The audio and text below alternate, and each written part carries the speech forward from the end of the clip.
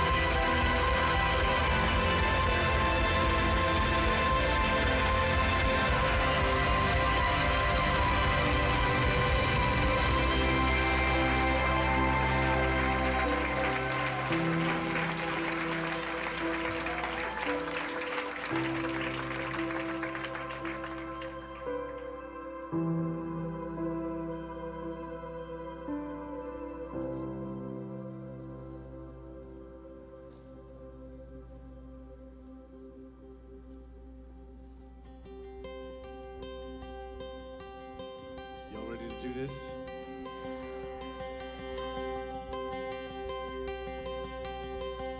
We're going to welcome his presence in. Yes, he's already here. But we're going to make it very known to the principalities and powers that he is welcome in this place.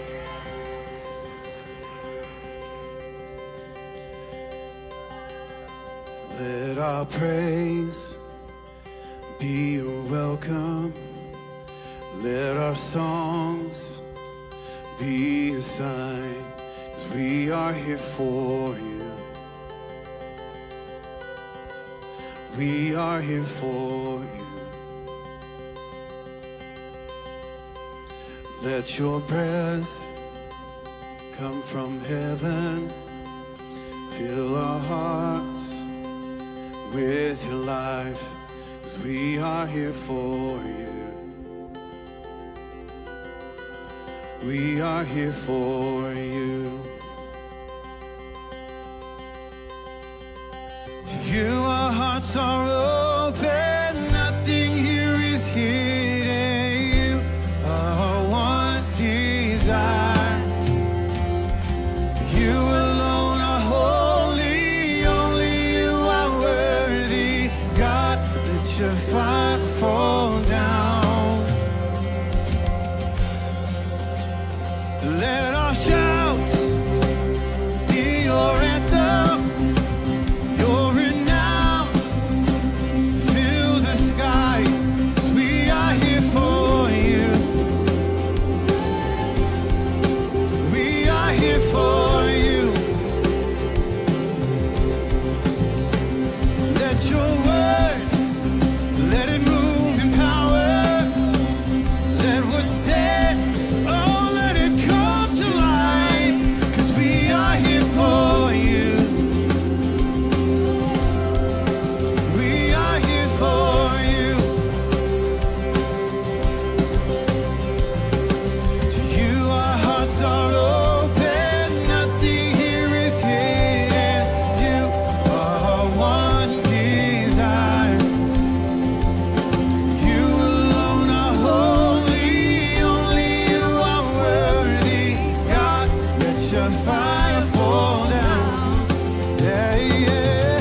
You, our hearts are open. Nothing here is hidden. You are one desire. You alone are holy. Only you are worthy. God, let your fire fall down.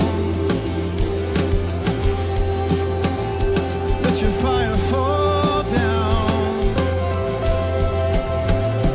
Let it fall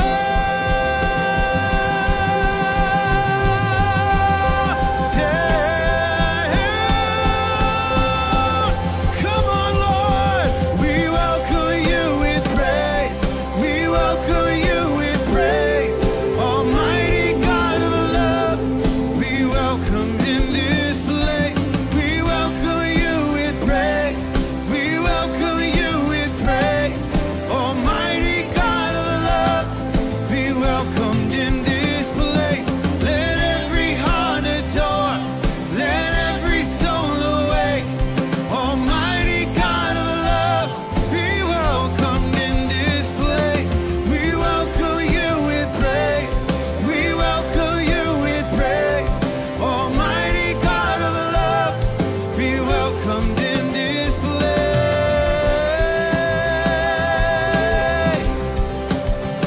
Come on, Lord, bring your glory, bring your glory. You are welcome here. You are welcome here, yeah. To you our hearts are open. Nothing here is hidden. You are one desire. You alone are holy. God, let your fire fall down. To you our hearts are open. You, one desire. You alone are holy.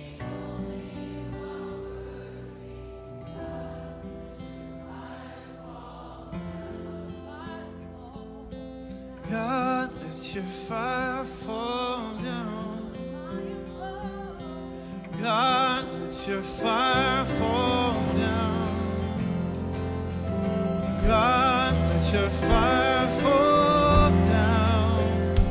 Oh God, let your fire fall down.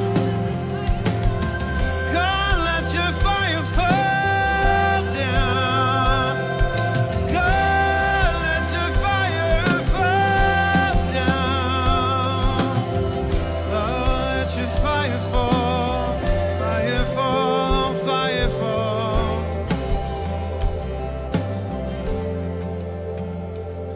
As we welcome you with praise, we welcome you with praise. Almighty God of love, be welcomed in this. We welcome you with praise. Almighty God of love.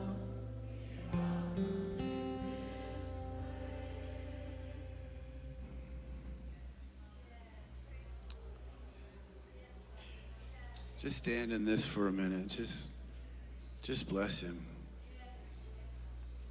Oh, you are so welcome here, God. We praise you, Lord. Come on, he's enthroned on the praises of his people. Every other thing that we could bring, depression, anxiety, those are inferior thrones. He can only rest on praise.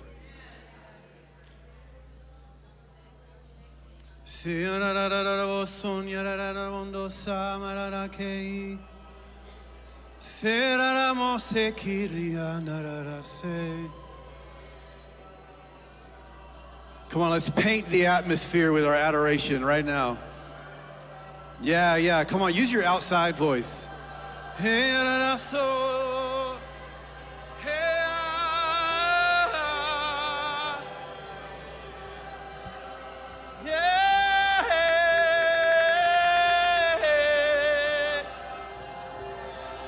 Beautiful King, beautiful King.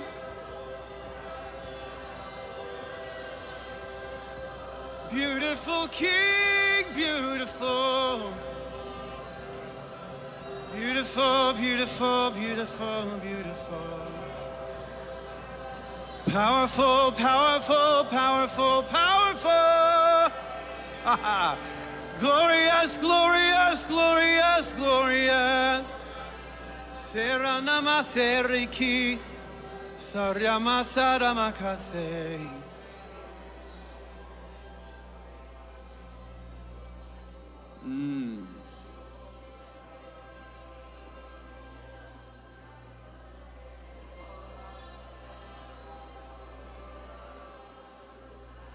Come on, we're probably going to go into some declarative warfare later on, but we will do warfare from a place of presence.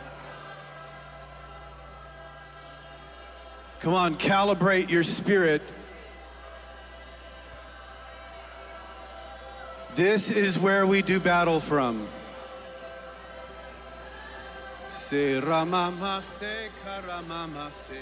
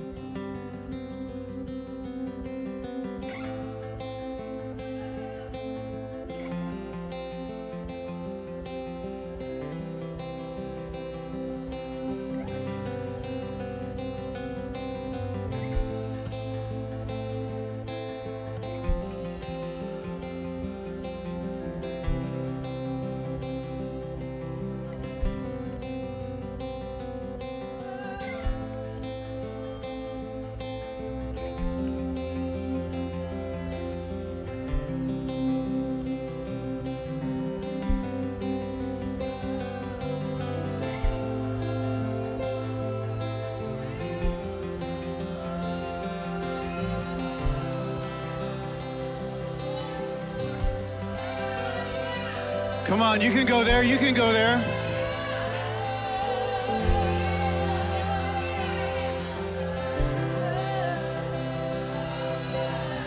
This is really what we came to do.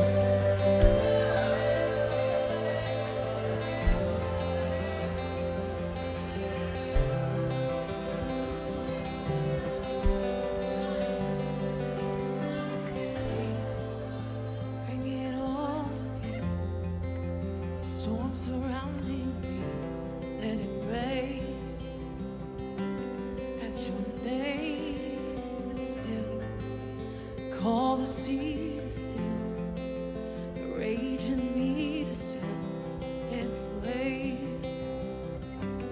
at your name. And Jesus, Jesus, you make the darkness tremble. Jesus, Jesus, you silence fear. And Jesus, Jesus, you make the darkness tremble. Jesus, Jesus. Oh, yeah. Yeah, yeah.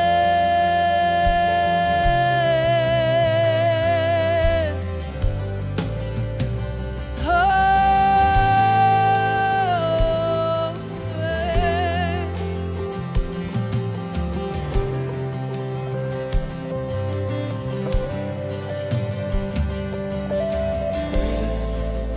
Call these bones to live, call these lungs to sing once again. I will praise and breathe. Call these lungs to live, call these lungs to sing once again. I will praise, sing Jesus, Jesus, Jesus. You make the darkness tremble, Jesus, Jesus. You silence fear, Jesus, Jesus. You make the darkness tremble, Jesus, Jesus. Sing that again, sing Jesus. Oh, Jesus, Jesus. You make the darkness tremble, Jesus, Jesus. You silence fear, Jesus, Jesus. You make the darkness tremble, Jesus, Jesus. Your name is a light that the shadows can't deny. Your name cannot be overcome. Your name is a light forever lifted high. Your name cannot be overcome. Your name is a light that the shadows can't deny. Your name cannot be overcome. Your name is a light forever lifted high. Your name cannot be overcome. Jesus, Jesus, you make the darkness tremble. Jesus, Jesus, you silence fear. Jesus, Jesus, you make the darkness tremble. Jesus, Jesus. Oh, Jesus, Jesus. There's power in the name of Jesus. I said there's power in the name of Jesus. No one can deny. No one can deny.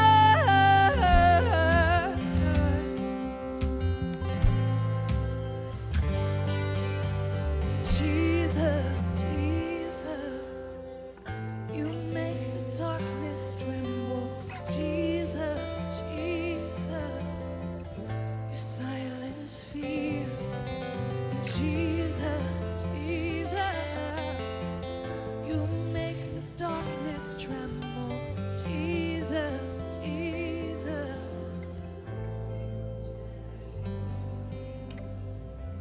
Oh, Jesus, sweet Jesus.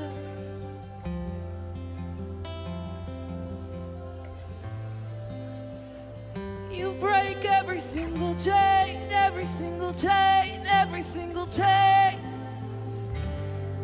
You break every single chain, every single chain, every single chain. You break every single chain, every single chain, every single chain.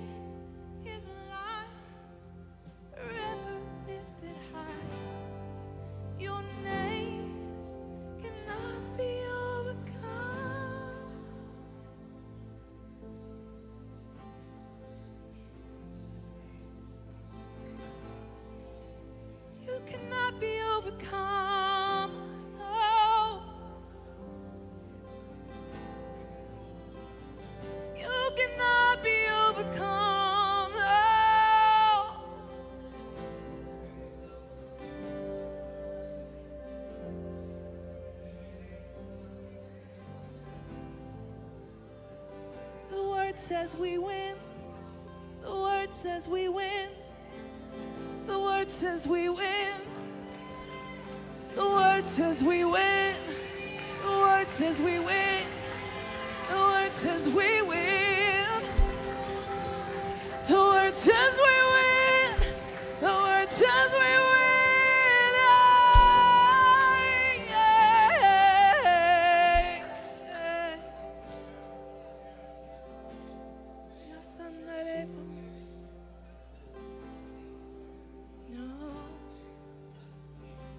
No one can deny.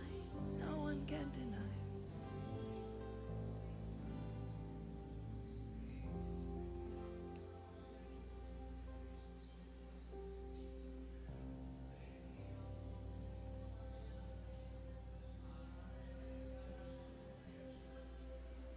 Your name is like honey on my.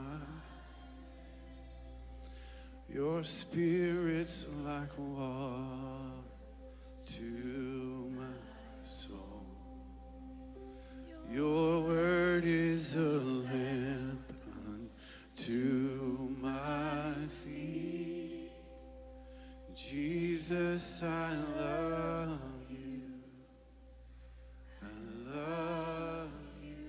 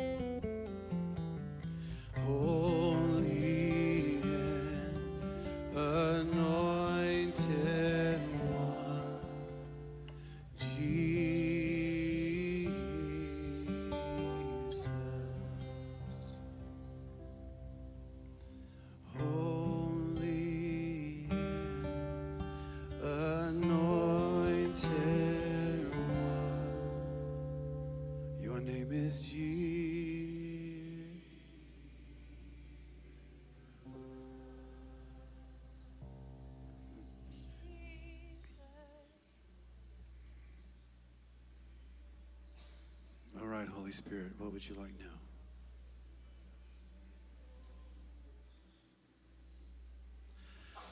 There's just already such an unusual presence available.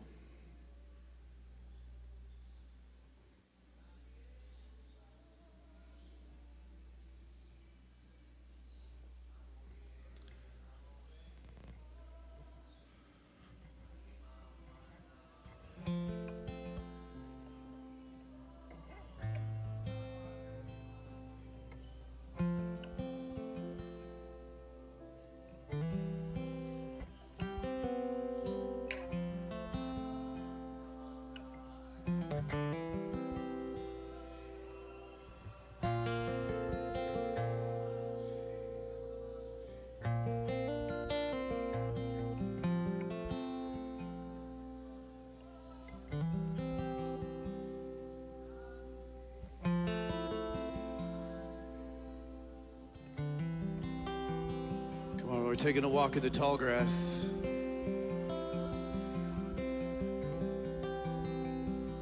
No one's ever been where we're going.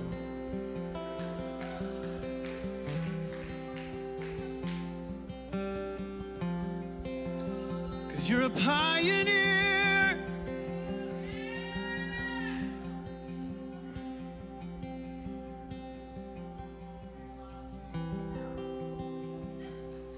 You have permission to go where you've never gone before.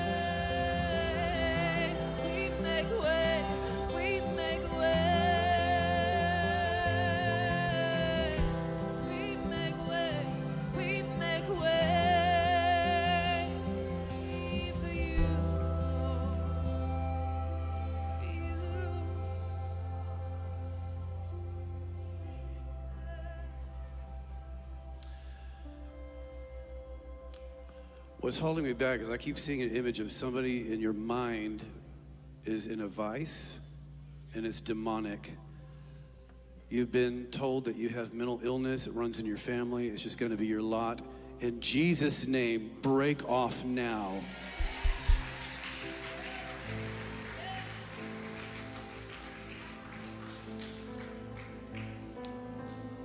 We come into agreement with heaven, and we come into disagreement with the lies of the enemy.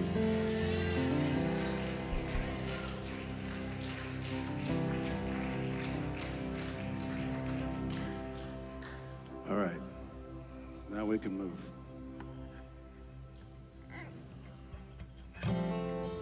We've seen what you can do, God of wonder. Your power has no end. The things you've done before, but now in greater measure.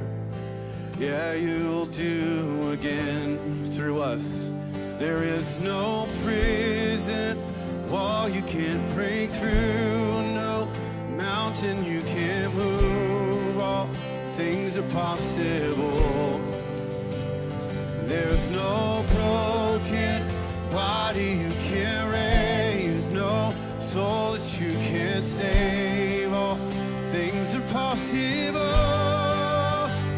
In the darkest night, you can light it up. You can light it up. Oh, God of revival, let hope arise. Death is overcome. You've already won. Oh, God of revival. You rose in victory, and now you're seated forever on the throne. So why should my heart fear what you defeated? 'Cause I will trust in you alone. There's no prison wall you can't break through, no mountain you can't move. All things are possible. There's no broken body you can't raise, no soul that you can't save. All things are possible, yes. In the darkest night, you can light it up. You can light it up. Oh, God of revival, let hope arise. Death is overcome. You've already won. Oh, God of revival.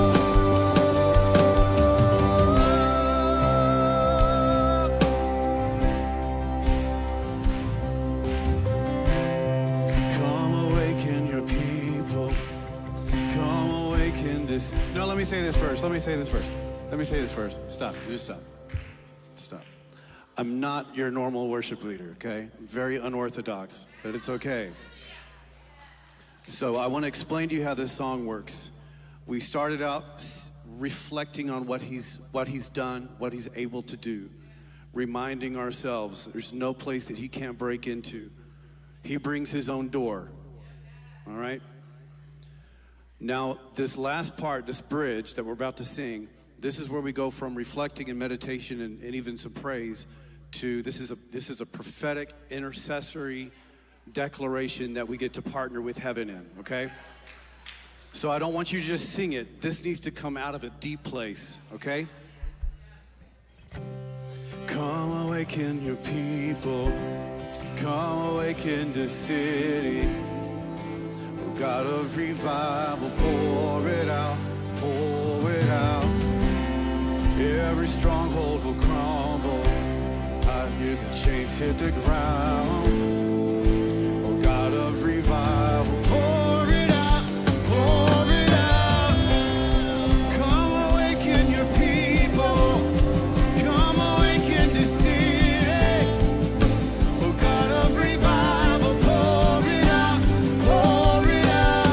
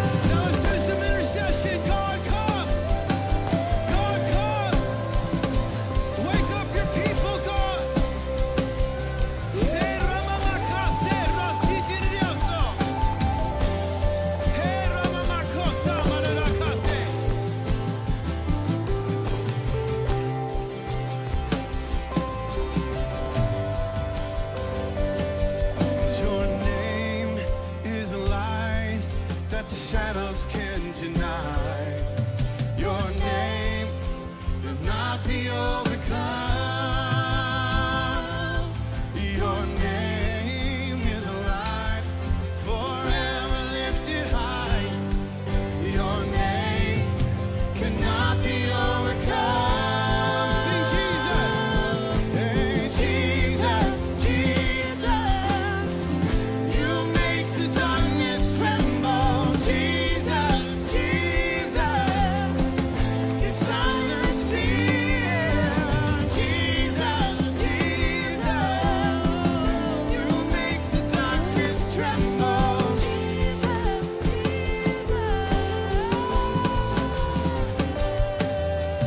Jesus, Jesus, you make the darkness tremble. Jesus, Jesus, you silence fear. Yeah, Jesus.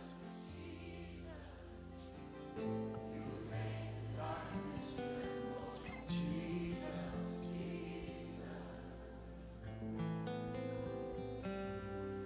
All afternoon, I've been feeling like tonight would be a significant time for us to press into some things in intercession. And I know most of us in here at some level are either fathered by or mentored by Dutch. And I never really had a real interest in any kind of digging into Greek words and different things until I sat under Dutch at Christ for the Nations. And the very first Greek word I ever learned, there's two phrases that I know of when I think of Dutch Sheets. The first phrase is the first word I learned, paga. And it's not just paga, it's how you say it. It's an intercessory word. This man taught me that sometimes when you go into prayer, you got to go in with paga, you got to go in with violence. The kingdom of God suffers violence. The violent do what? That's that song. You make the darkness tremble. And tonight we're going to make darkness tremble in this house. This is not just a feel-good gathering. I'm happy that you do. But that's not what this is. This is ecclesia. This is a gathering. This is a governmental time where we stand and say, we're casting a vote. But we're not only casting the vote, we are the enforcers of that. You understand? And so tonight we're going to make the darkness tremble. There's three specific areas that, oh, I forgot. The other phrase that comes to mind when anybody says Dutch's name, one is Pada, and the other is this: America shall be saved. My God. You see, what you have to know, he goes all over the country in times like this. This is not new for him, but it ain't new for us either. This is our night. This is our time in this part of the country to come together and say, we are a part of this movement. We will not be counted out. And we have a role to play in this. We are this ecclesia of this central part of America. And we will rise up and we will do our part. Come on, amen. We will go into the heavenlies and we will see verdicts issued tonight in Jesus' name. The Bible says that when the righteous rule, the people what? Rejoice. And so tonight we have the privilege of praying over three specific candidates, and then I want to pray over a couple of specific things, and I've asked the coalition, and Greg's going to come up here in just a moment, and Kenny Price is going to come up. And we're going to pray over some very specific things tonight. And I don't want you to be a spectator in this. Come on. We need every member of Congress here tonight. We need every member of Ecclesia here tonight. And we need you to engage. We need you to activate some things and move some things in the realm. Come on, amen? We're going to see that split. We're going to see that dividing that we talked about this afternoon. Going right through that second heaven and releasing the glory of the third heaven in this place.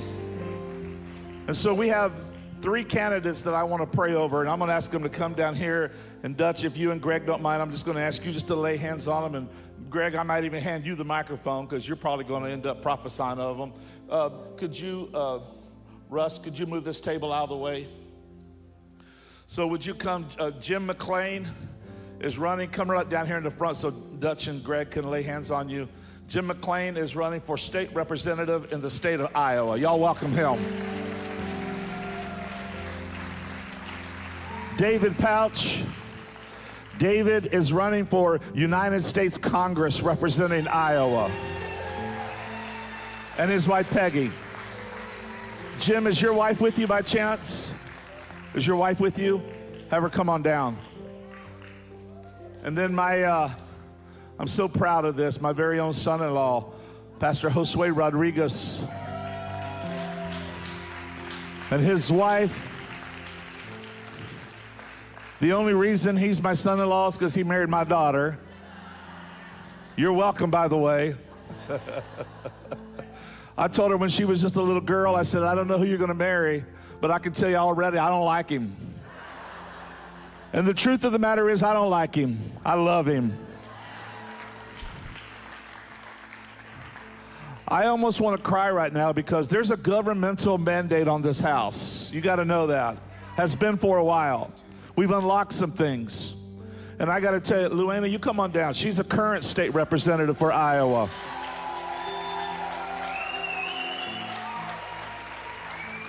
No, we're not praying over you. You get over here. You're praying over them. You've already won. Tell you why I'm very proud of what is happening here tonight, because we need these men and women. We need them to serve. Anybody else running that we need to pray over you? Anybody that's already elected and you can lay hands on them? Anybody? All right. So if you guys just kind of huddle right here, come and move, Jim, move on down just a little bit if you would. You guys come on down. We're going to ask Dutch and Greg and Luana to lay hands upon you. And would you stretch your hands out towards them? And we're just going to step into this realm. Father, in Jesus' name, and then Greg, I'm going to hand the mic off to you, and then whatever you guys have. As we lay our hands upon these candidates tonight, in Jesus' name. First of all, Father, come on, I can't even hear you guys praying. Stir it up in this house. The ecclesia, you're voting. By your prayer right now, you're voting. We lay hands upon them in Jesus' name. We release the favor of God upon them. We thank you for opening doors. We thank you, Father God, for provision for them in Jesus' name.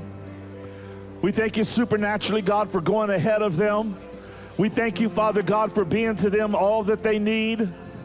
We bind every lie and every work of darkness that has come against them in Jesus' name. We thank you that the vision runs hot inside of them. Thank you, Father God, for opening up doors for them, going ahead of them, God, and making a way in Jesus' name. Come on, just begin to pray in the Spirit over them right now.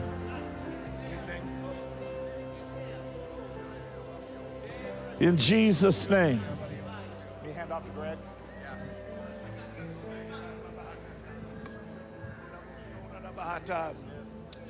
Father, we release your word over these candidates tonight. Father, they are pioneers, and we release that pioneer spirit to begin to stir within them, Father, and begin to open doors for them. Father, we release over them and decree over them tonight that you are giving them laborers for their harvest. Lord, they need people standing with them, walking with them, serving with them. So we call those laborers in, Father. We release over them tonight supernatural resources, everything financially, everything that they need, Lord, to cause this campaign to be seen and to be heard. Father, we also decree and release over them and through them, Lord God, open doors and favor. Father, you're going to start causing people to hear them that normally wouldn't hear them, and to like them that normally wouldn't like them. Father, we decree over them tonight that the open doors of the hearts of the people that would be their constituents would fling open wide, Lord God, and they would begin to receive these into their hearts, catching their vision, catching what, dear God, they are sharing with their districts, Lord. And we thank you, Father, these open doors will result in favor, and the favor will result in votes. And we also decree over them tonight that there will be lasting fruit, that you will give them the ability to pass laws, to make laws, Father, in a way that will last many, many, many generations after them. Father, that will be righteous fruit, much fruit, fruit that would cause the state and the nation to begin to shift into its prophetic assignment. So we decree tonight, Father, that you are bringing about a whirlwind of support and a whirlwind of exposure for them in this assignment. And we decree over them that they are a vital part of Iowa and Illinois being saved and America being saved in Jesus' mighty name. Favor. Come on, family, just begin to pray into the favor. Favor, favor. We release favor for them, Lord God. Hearts opened for them, Lord. Favor. Father, give David favor on a national level. Begin to cause those in seats of authority, those that have the influence to move the hearts of the people, to begin to put their stamp of approval upon this man. I just see in the spirit eyes turning from things that they've been focused on and beginning to look at you.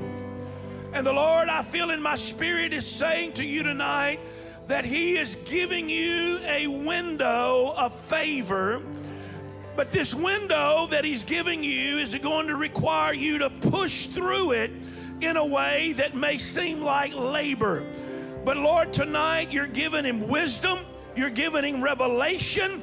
Father, you are giving him the strength and the courage that he needs. And Father, I just see you pulling him from amongst the others and causing him to stand out in the crowd. And so, Father, we release that over David tonight.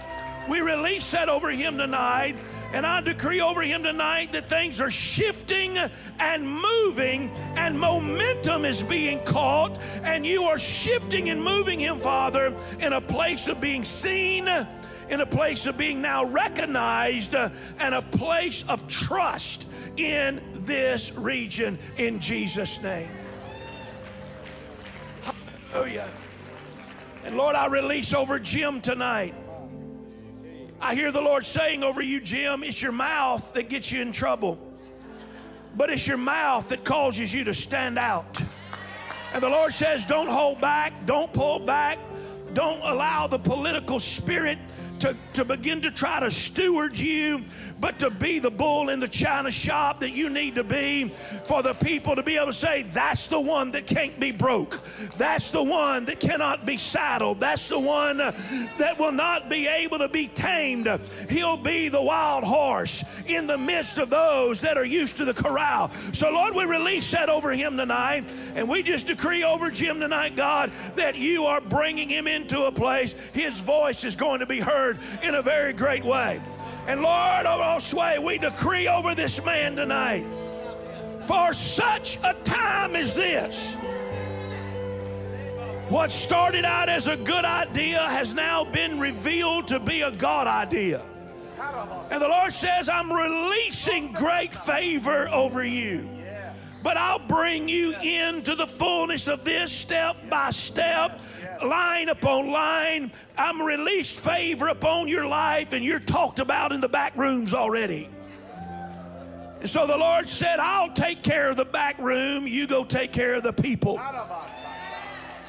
And so, Lord, as the generations, the younger ones, begin to see, hey, we have a voice, I thank you, Father, tonight that they'll begin to rally around this young man. And we ask for victory. We ask for victory. We ask for victory. We ask for victory. As David went out against the giant, Lord, he had practice in the back room, in the backside of the desert. But Lord, he went out in the big fight and he won right off the bat. So we're asking God for victory tonight. And the Lord said you're going to have to keep your ear to his breast. Because there's going to be a tendency to run this way and to run that way. But God said, let me control the throttle. And as I control the throttle, I will begin to release within you words that'll be beyond your years. But you have to let your ears hear the words beyond your years. Bless him in this endeavor to be a voice of righteousness in the halls of government, in Jesus' name. Yes, Father, I bless these candidates, these ambassadors, and I thank you, Lord, for grace to establish your kingdom. I just hear the Lord saying, I'm going to cause a wind to blow before you, to blow back the sands, to blow back the things that are shifting and unstable, and cause you to see the rock, to cause you to see the place that will establish my kingdom, that will support my kingdom.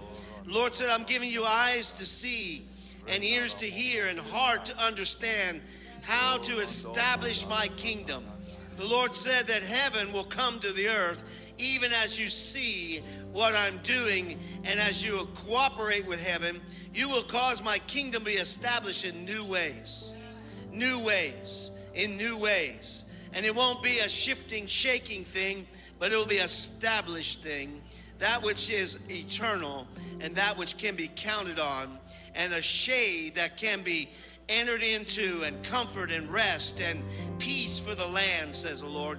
You're going to be peacemakers, carriers of my peace and carriers of my authority and carriers of my kingdom, that will establish the kingdom and make a place, a blessing, and abundance, and the blessings of heaven will run freely through the land under your guard and under your watch, says the Lord. Run swiftly with the grace of the Lord. Know that my hand is upon you, and that my wind goes before you, clears the pathway, and blows away that which is shaky and unstable, and causes you to see the rock that will cause my kingdom to be firmly established. Hallelujah. In the places of your responsibility and your authority. Hallelujah. So I bless you tonight in Jesus' name. I bless you in Jesus' name. God, just recently here in our area, Quad Cities, I had two different pastors tell me that they said this: we don't deal with anything political from our platform. That tells me two things, and this is a challenge to those of you that are pastoring around the Midwest and are here for this conference. That tells me two things when I hear that. Number one, you don't understand the assignment. Number two, you're not carrying the mandate.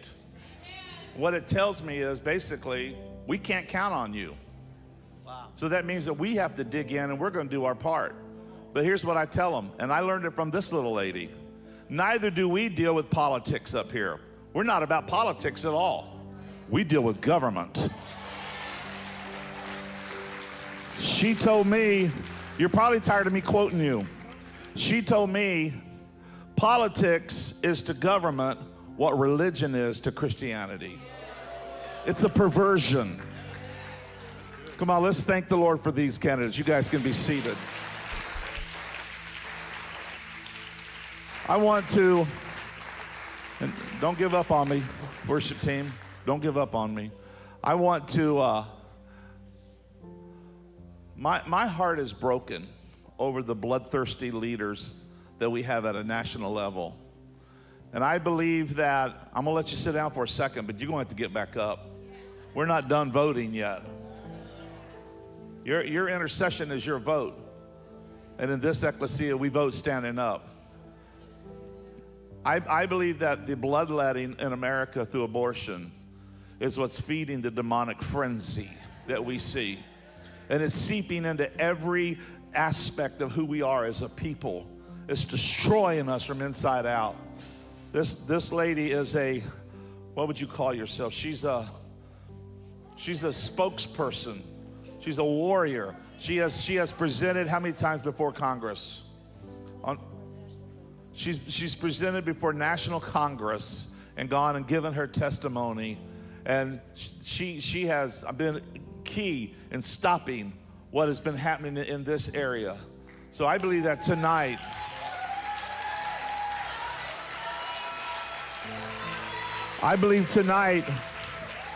we're gonna push against the spirit of abortion and that bloodthirsty demand for the blood of our children. And we're gonna break the spirit off of our country in Jesus' name. So I'm gonna ask Luana to pray over this and pray into this. And we're just gonna push into this, and then if anybody else has following up her, then we'll push it. So let's begin to pray. Come on. Thank you, Lord. Lord, first of all, we thank you that you broke the spirit of death when our Supreme Court said no. Because, Lord, they came into agreement with you, our Supreme Court and our Supreme Being. And so, Lord, we declare right now that according to your court, that abortion and the spirit of death is broken off of our nation. In the mighty name of Jesus Christ. And Lord, we declare that the blood of Jesus Christ flows throughout our land. And no more is this a decision for states. Because, Lord, we are one nation, indivisible. We are under God, and Lord, we are one. And so as one, we come into agreement with that court decision and declare in every single state that abortion is illegal and it is no more, in Jesus' name. In Jesus' name. And Lord, I, as a woman who has suffered from abortion, I repent. And Lord, I ask that you would forgive myself and all other women who made that decision and who came into agreement with that spirit of death. Lord, I destroy it. In Jesus' name, it is under my foot. And Lord, we ask that you forgive each one of us, and you will because of the blood of Jesus. Lord, I ask for a spirit of forgiveness to go out throughout the land, that every woman would rise up and cry out and ask for forgiveness, and that, Lord, you would prove and show it. As your forgiveness will cover the land, your tears will cover our land, Lord God, and wash us white as snow. So, Lord, I come into agreement with the word of Isaiah 28 that says that covenant of death is broken in the mighty name of Jesus Christ. No more. And I declare in the state of Iowa that the heartbeat bill is passed according to the Supreme Court in Jesus' name. And I declare that the fetal development bill is passed through the Senate in Jesus' name. Because we declare life, life, life, and life abundantly in Jesus' name. Amen.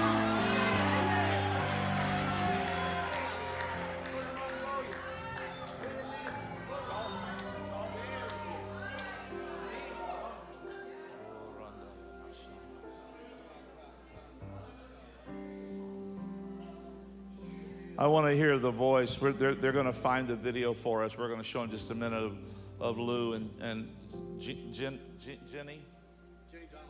Jenny. Oh, yeah. We're going to play that video here in a minute of the Million Woman March happening. I'm going to try to get it before Dutch comes up. I want to hear the mama bears in this house. Men, just support your wives right now. Lay hands on them. Stand beside them. I want to hear the voice of the mamas rise up in this house against this spirit of abortion. Go ahead, ladies.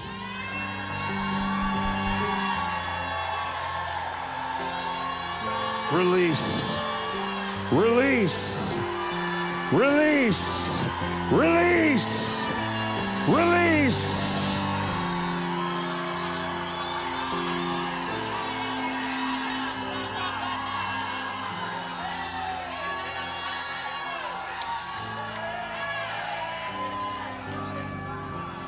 Come on, mamas, protect your cubs.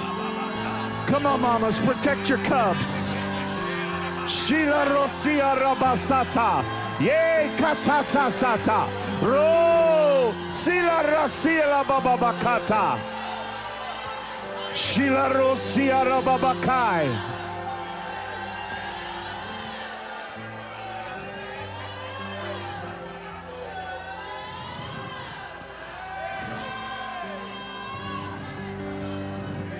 Now, women, I want you just to raise your hand.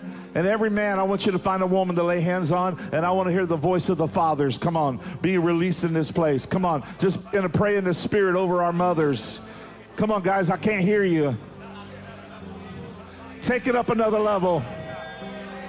Come on, take it up another level. Let's hear a masculine voice. Shore pasia toto. Shila brasa. We release the mothering spirit. We release the mothering spirit. We release the protective spirit of mothers. Shore sia rabaka. Come on, we're doing the work of the ecclesia. I'm gonna have you pray. Shila rosia rabaka.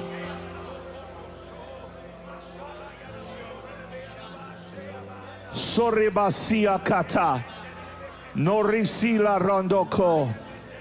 I'm going to ask Gabe to pray. His wife, Laura Allred, is working closely with Lou Engle and with Jenny. Am I saying that right? It's Jenny Donnelly. And she's working closely with her. I'm going to ask him to pray. And I feel like we need to not only call in all the finances for that, and as soon as that video is ready, let me know.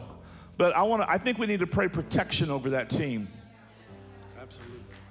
Go ahead, lead us in that. Come on, cast your vote, Ecclesia. Father, we thank you that all of heaven is leaning into this request. We're not entreating you to do something that's not already in your heart. We are just putting voice to the dirt that you formed, and we're making it align with your heart. So, Father, over Lou Engle, over Jenny Donnelly, over the whole team, my wife. Over Laura. Father, we say that nothing that hell throws at them will inhibit them.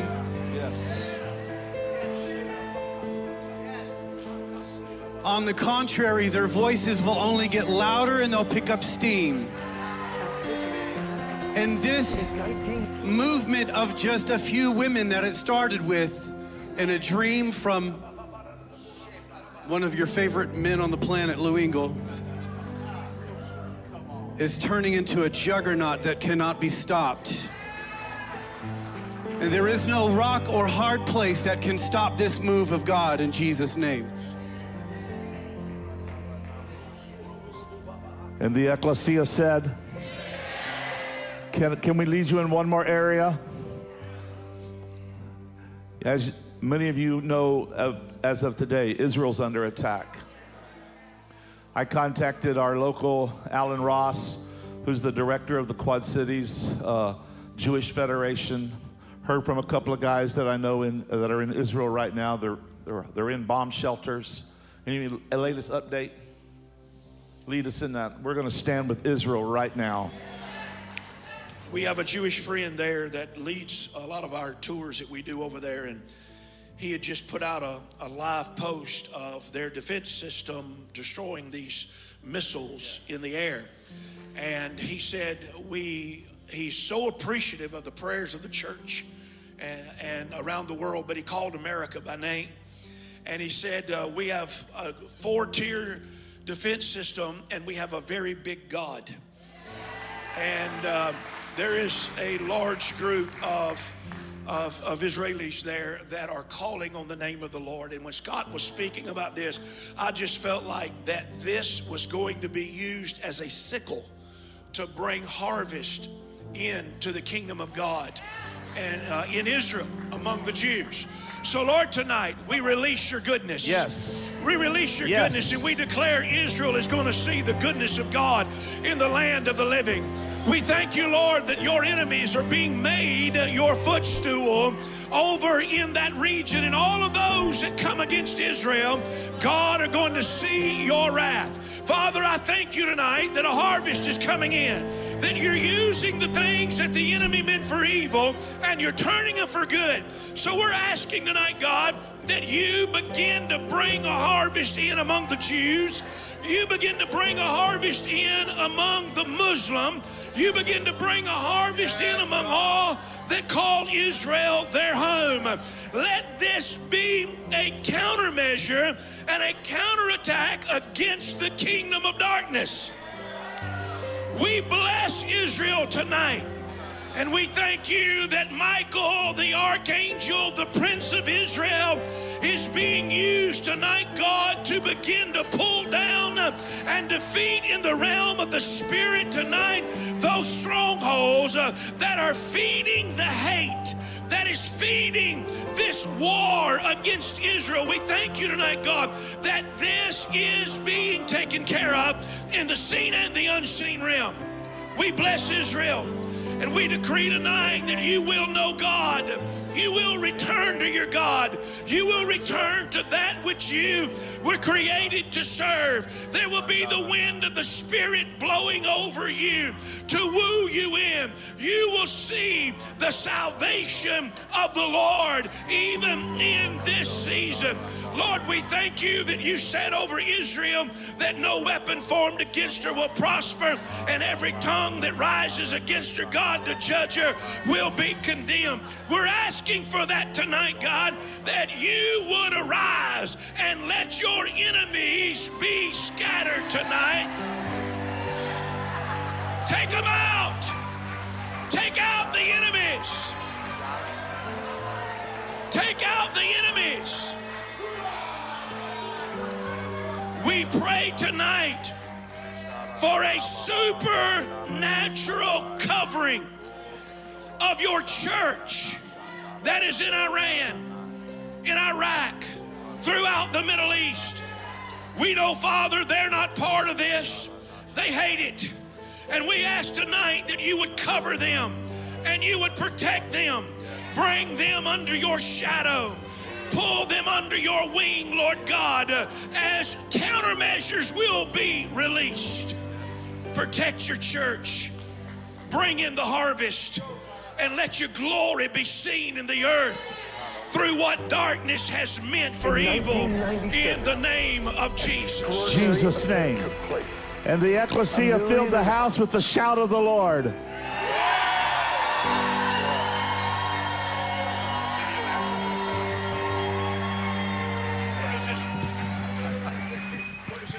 In 1997, an extraordinary event took place.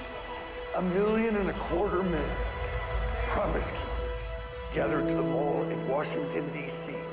to pray for this nation. Then on September 2nd, the year 2000, 450,000 young people primarily gathered to fast and pray for 12 hours.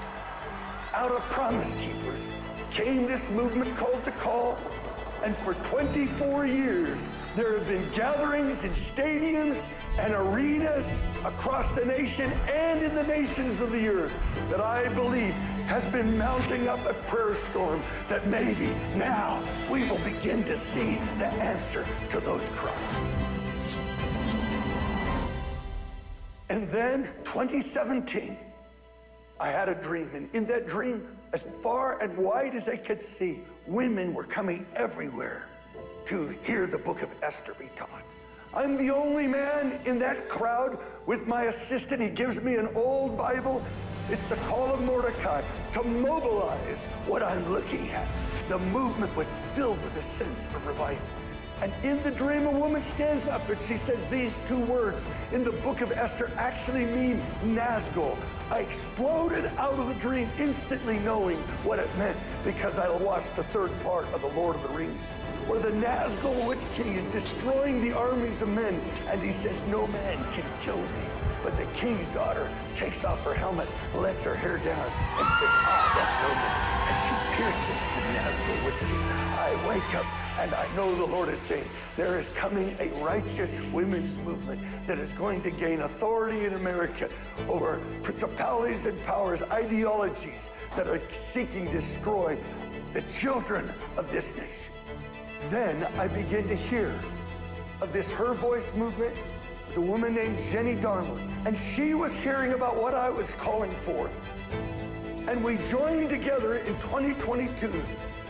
We began dreaming about 1 million women on the mall in D.C. The movement was initiated. And now we have come to 2024, and we're calling 1 million women to the mall in D.C. to finish what was started. Esther was raised up at a time that if there wasn't a shift, they would lose a whole nation. We're calling every man of Mordecai, every woman in Esther, come to the mall on the Day of Atonement and dare to believe that God will shift history, save a nation, as we pray, fast, and stand on behalf of children, your families, and your nation. So on this Day of Atonement, where the blood of Jesus is applied to the doorposts of our national guilt, you've come to the defining moment just like Esther was brought to a defining moment. Will you be there? And you'll say to your children and your grandchildren, we were there when God gathered the Esthers and saved a nation. Don't miss this defining moment for such a time as this. You've been brought into the kingdom.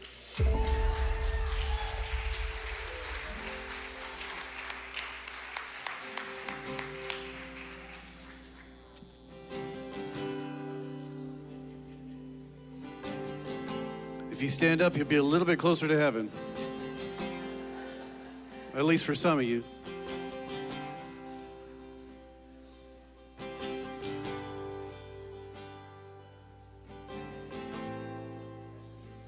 You are here, moving in our midst. I worship you. I worship you. You are here, working in this place. I worship you. I worship you.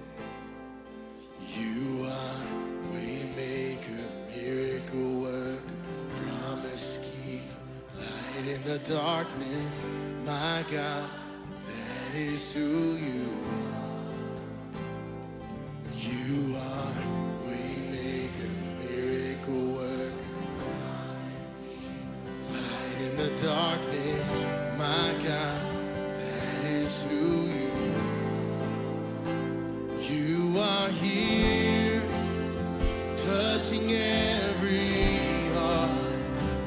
I worship you. I worship you.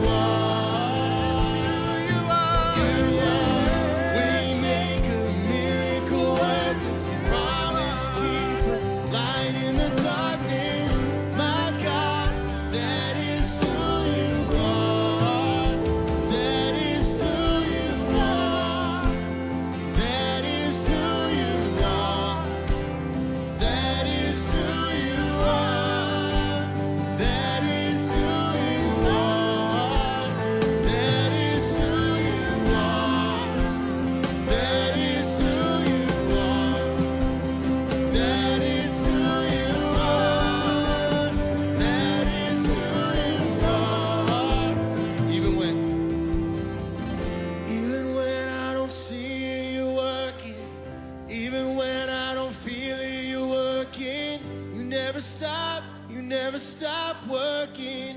You never stop working. Even when I don't see it, you're working.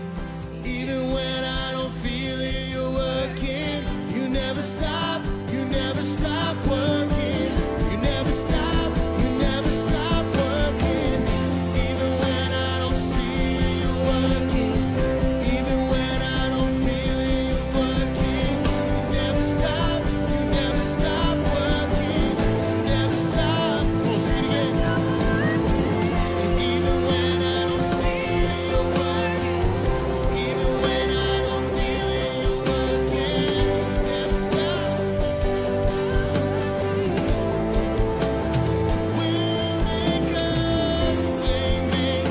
Miracle work, promise keep, light in the darkness. My God, that is who you are. You are waymaker, miracle worker, promise keep, light in the darkness.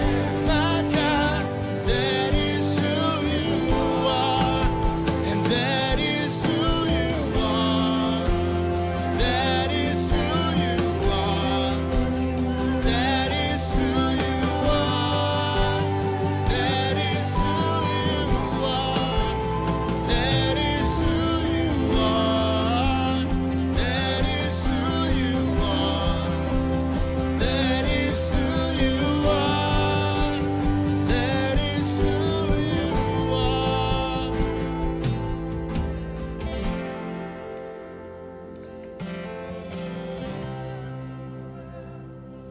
Who you are. It's who you are.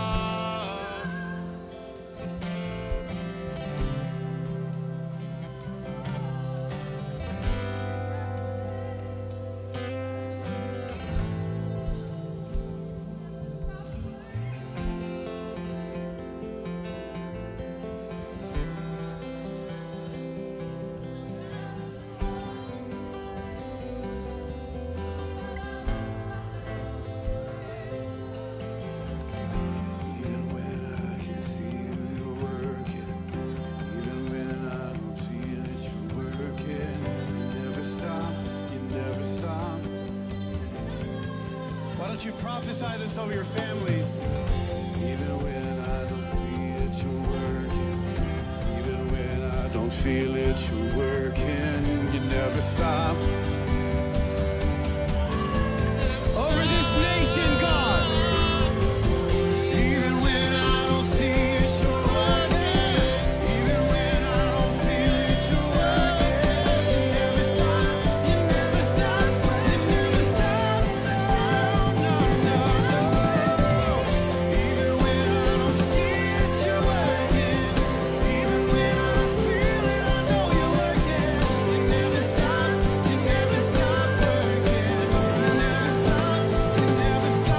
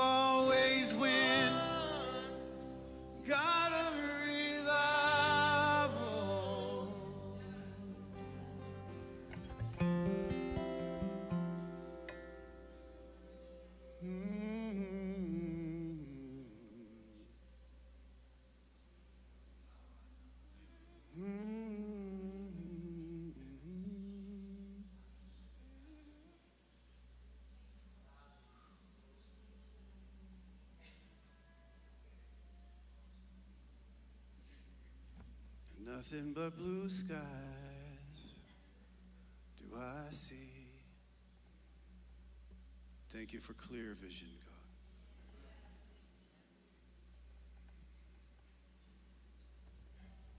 God. Clouds of disappointment be dispersed in Jesus' name. Don't spend your time thinking about what he hasn't done yet. Praise him for what he's done.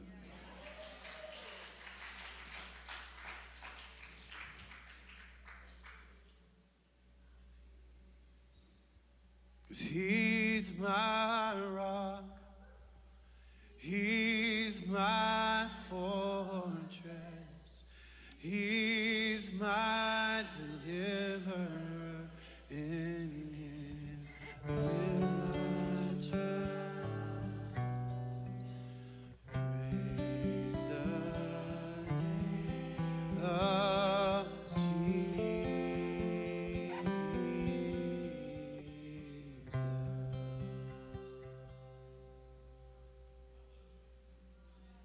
Just celebrate him. Yeah, just celebrate him. You're so faithful, God.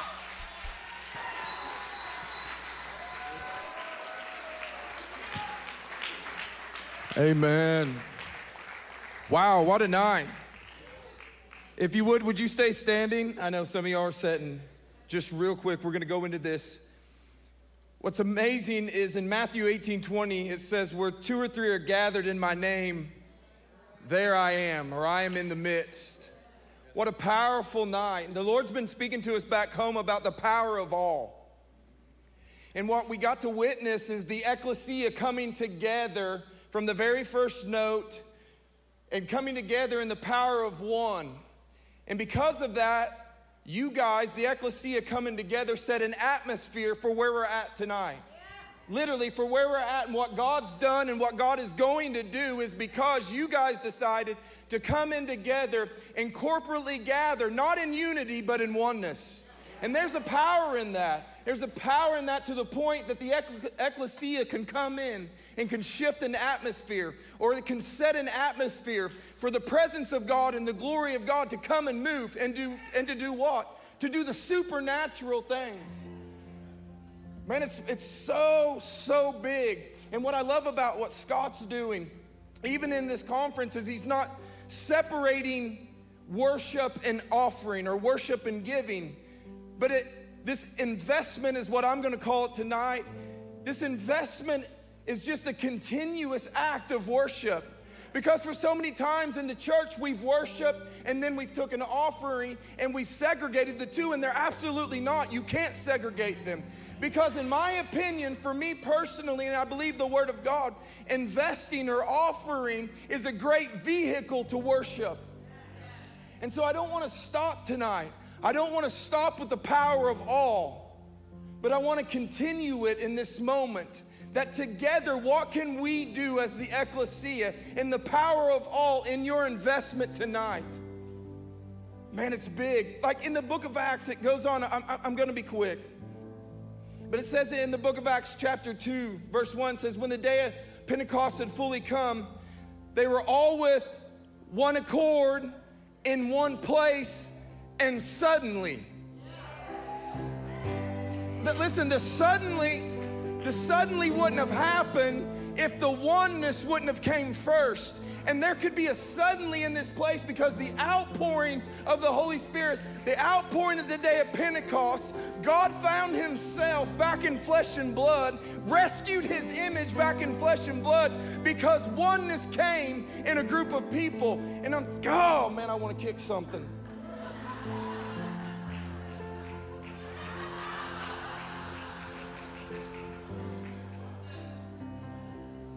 Because I'm telling you tonight, and we're going to do this real quick. Greg said something today, and it just sparked something. In Romans chapter 8, it says, it really identifies who are the mature sons of God. It says, those who are led by the Spirit of God are the mature sons of God. And for some reason, I don't know why we have gotten so far away in the ecclesia from being led by the Spirit. So tonight, we're going to, in the power of one, we're going to be led by the Spirit tonight. What do you mean by that? What I mean by that is some of you may be going through a season where you're struggling Don't let that stop you, because Isaac sowed seed in famine and he got back 100-fold. But what I mean by that is some of you in here may be going through a season where you're struggling, but some of y'all, even myself, are going through a season where God is prospering me like crazy. And so in the power of all, it can all be made up supernaturally if everybody in this place will just take a moment and say, Holy Spirit, I trust you. I trust you if you tell me to give 100. I trust you if you tell me to give 2,000. I trust you if you tell me to give 5,000. I trust you tonight if you tell me to give 5. And so is it okay if we just go into a song just real quick? I promise I'm almost done. But I just felt this on my heart. And so what we're gonna do, just real quick, 30 seconds, I want you to take time and close your eyes. And I want you to listen for the Holy Spirit and ask the Holy Spirit, what would you have me to give? And the power of all, through your obedience, I'm telling you, is gonna do something in this investment, not only for this conference, but for you individually in your life. Can we do that for just a minute? Can you actually play? Something hit me this morning when you started playing Heart of Worship. I'm coming back to the heart of worship. So we take this moment, just right here, I will pray over us. Lord, we're coming back to a heart of worship, Lord, in our giving. We're not separating it, Lord, and just calling it a song, but it's an act of giving tonight. Holy Spirit, I would ask that you would enable spiritual ears, even right now, to unlock, to be able to hear you. And Father, we bless this investment, God, in this oneness, in the power of all in this place. As Lord, your word said you would do exceedingly and abundantly above all that we could ever ask or think, according to the power that is within us. So just at this moment right here, just close your eyes and ask, Holy Spirit, what would you have me give tonight?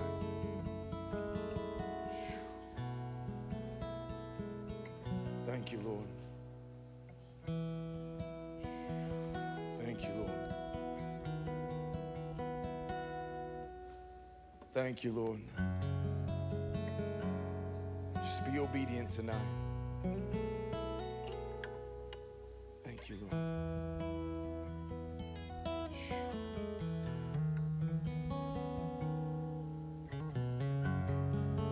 What I want you to do is don't give yet, even if you're giving online. I want you to wait for just a minute. Y'all good? Everybody got it? Yeah? I want everyone to just raise your hand in this place. The power of all, Lord, we release it in this investment.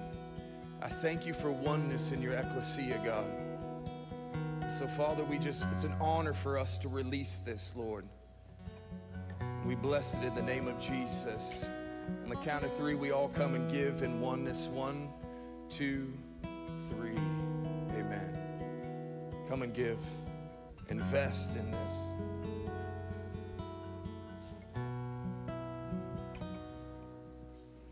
I'm coming back to the heart of worship, when it's all about you.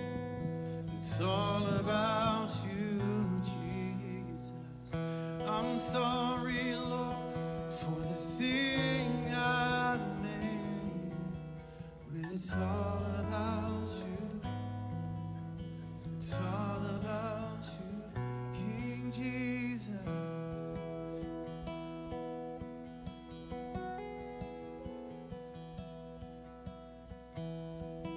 When the music fades, all is stripped away, and I simply come,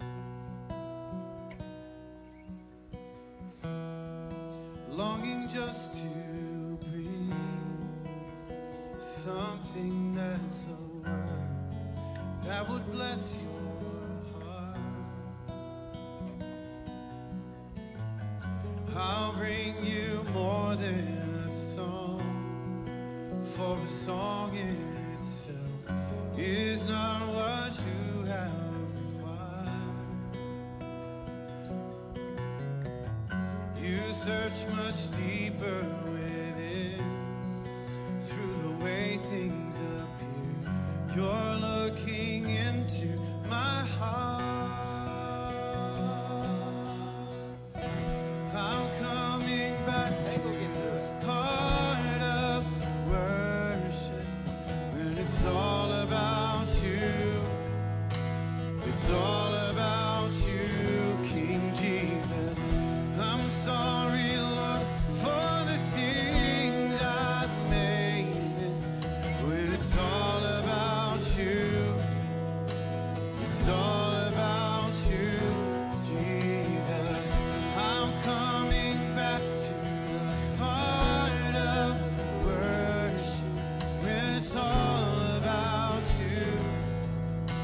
It's always been about you, Jesus. I'm sorry, Lord, for the things I've made. And when it's all about you, it's all about you. When it's all about you, it's all about you, Jesus. Wow.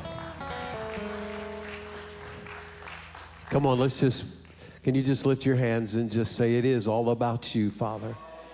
It is all about you. There is nothing that we bring to the table, but we just honor and give you glory. Hallelujah.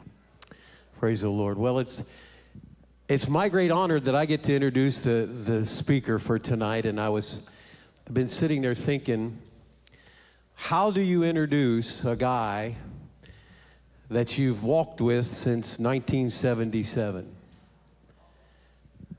that's walked you and stood by you through thick and thin, bad times and good times? How do you introduce a guy that brought revelation knowledge to a nation that changed the way that we prayed? And then how do you introduce a guy that has become an apostle to a nation to see God restored in America? The only thing you can say is, please stand to your feet and welcome my friend, Dutch Sheets.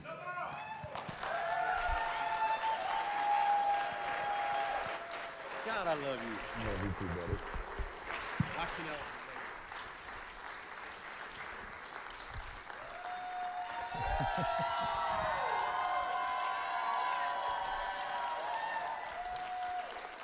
Thank you. Thank you. Thank you.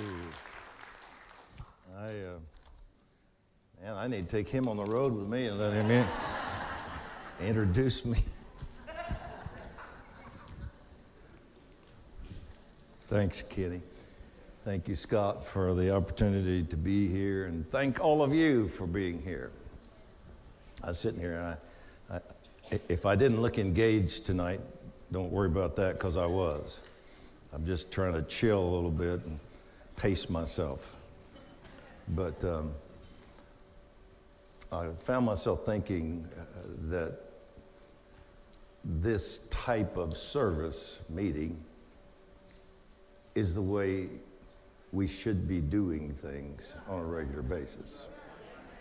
We shouldn't be coming and just having a service and going through a schedule. We should come with the question in our hearts, what does he want to do tonight? And we'll worship and we'll connect and we'll hear and we'll move into some things on his heart, and we'll decree and we'll pray about those things, and we'll go back into that time with him, and before the night's over, we'll hear a little from his word, what he's saying, and we'll let him prophesy when he wants to prophesy, and we'll commission people when he wants to commission people. And you know, it's like when we gather, this is the way it should be. An interaction, a union, a doing business with him and for him. And I think it's really awesome that there's freedom and liberty here to do just that. And I heard it's been, you know, okay. Tim was okay, and Greg was okay. You know, I just...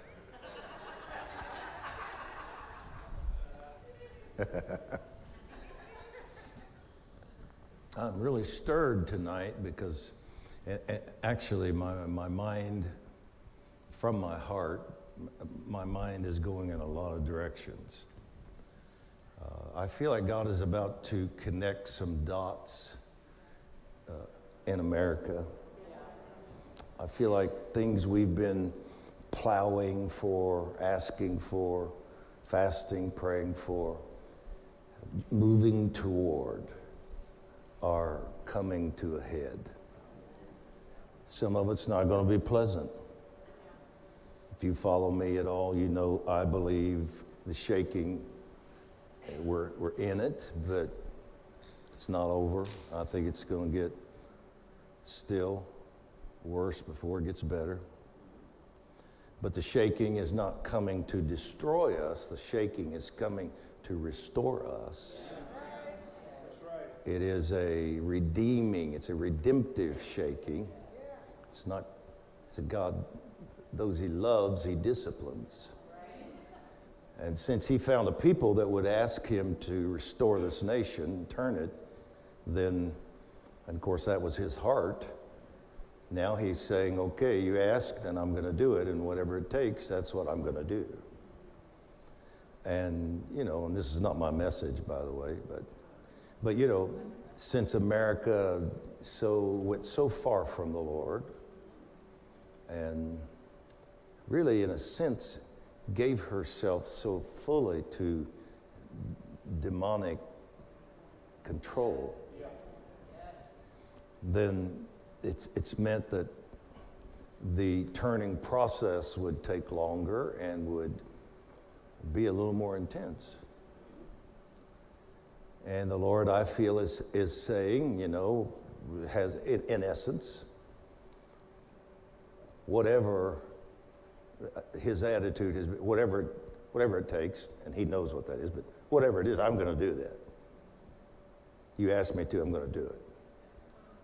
And if that means, if that means some difficult shaking, I'm going to do that. God has given America a lot of opportunities to repent and turn, and that hasn't happened, although many in the church have. So we have positioned ourselves with him to be what he needs to turn the rest of the nation. That's what a remnant does in the Lord. They become a people set apart to his purpose and what he wants, and they'll pay whatever price they need to pay to do it.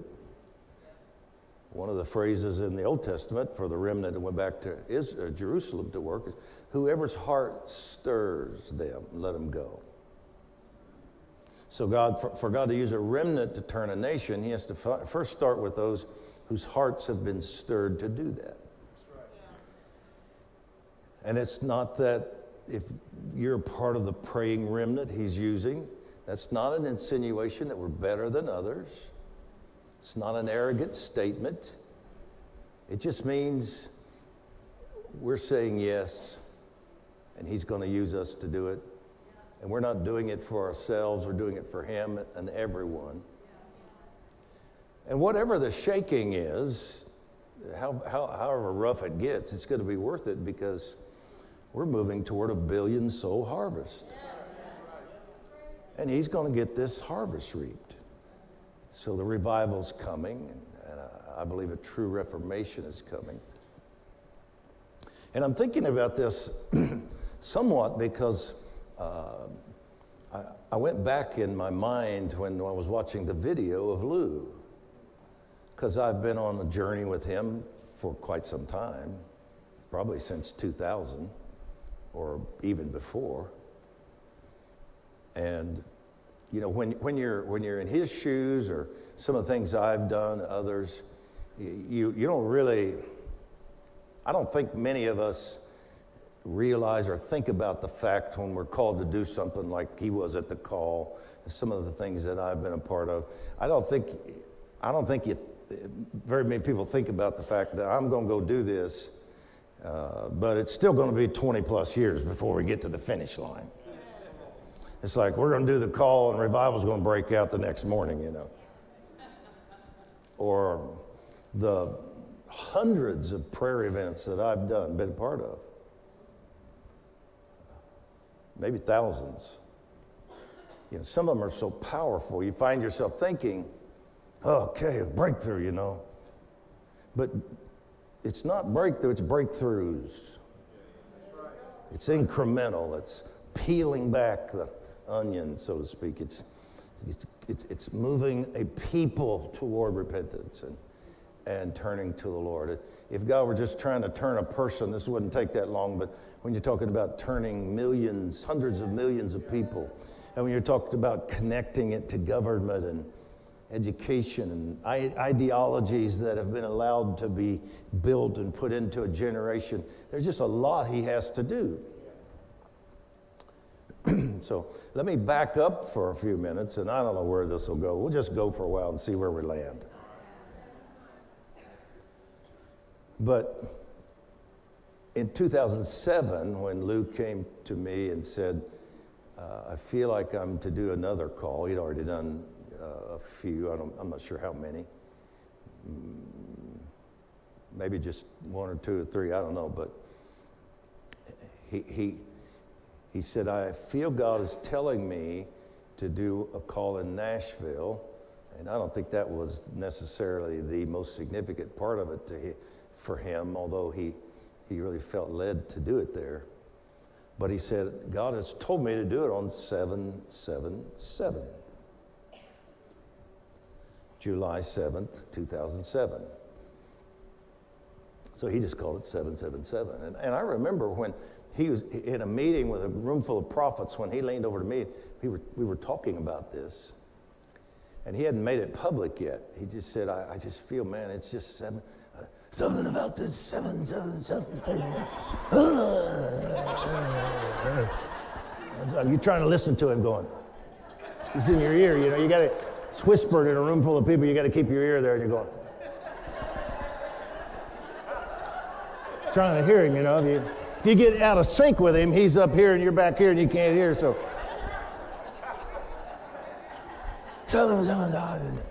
And I remember when this prophet started prophesying, a few minutes later, there's a room full of prophets having just sort of an interactive meeting. It wasn't a service, kind of a round table thing. And she starts prophesying about this gathering that God is calling Lou Engle. Now, she hadn't heard anything about the date. And she prophesies the date. I hear the number 777. Ah, Lou, I thought you'd bang his head on the table. I told you, man. I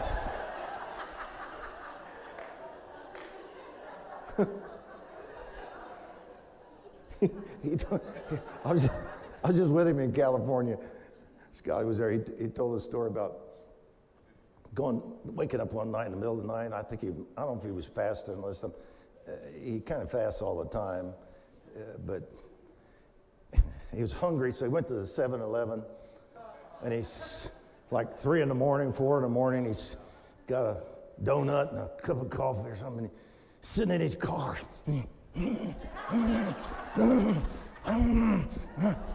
About 5 minutes later, police cruiser shows up with the lights going. Come on and bang on his window, roll in. Are you okay, sir? We have a call that there's a person in the parking lot here having a seizure. I'm okay, I'm just praying.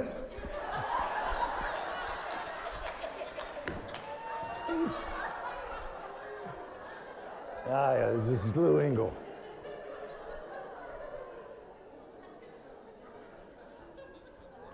But here's the interesting thing about this now. Well, there are a lot of interesting parts of it, but a couple of months before this time when he told me that and the prophecy came, and he told the whole room what he was planning after the lady stopped prophesying. A couple of months before, I had moved into this intense season of personal warfare, spiritual warfare. And the spiritual warfare was nothing new to me at that point in time. I'd taught on it, written about it, understood as well as you can, and where I was at that point in my life. I'm just saying, I was not a novice with spiritual warfare at that point. I'd had a lot of teaching, a lot of training, I had understanding, but this was different. And I found myself in this time, and for a day or two, you just think, sometimes the enemy can be so subtle, you just kind of think you're in a funk. As you don't recognize that this is oppression or spiritual. You're just thinking, man, I'm just out of it. I'm just in a funk, and can't think, tired. Maybe I need a nap, or am I coming down with something? So after a couple of days, it just kind of dawns on me. It's like revelation. And then you feel silly. It's like, duh, warfare? And I realize this is spiritual warfare. And so I know what to do with that. I take authority over it, bind, loose, Paga!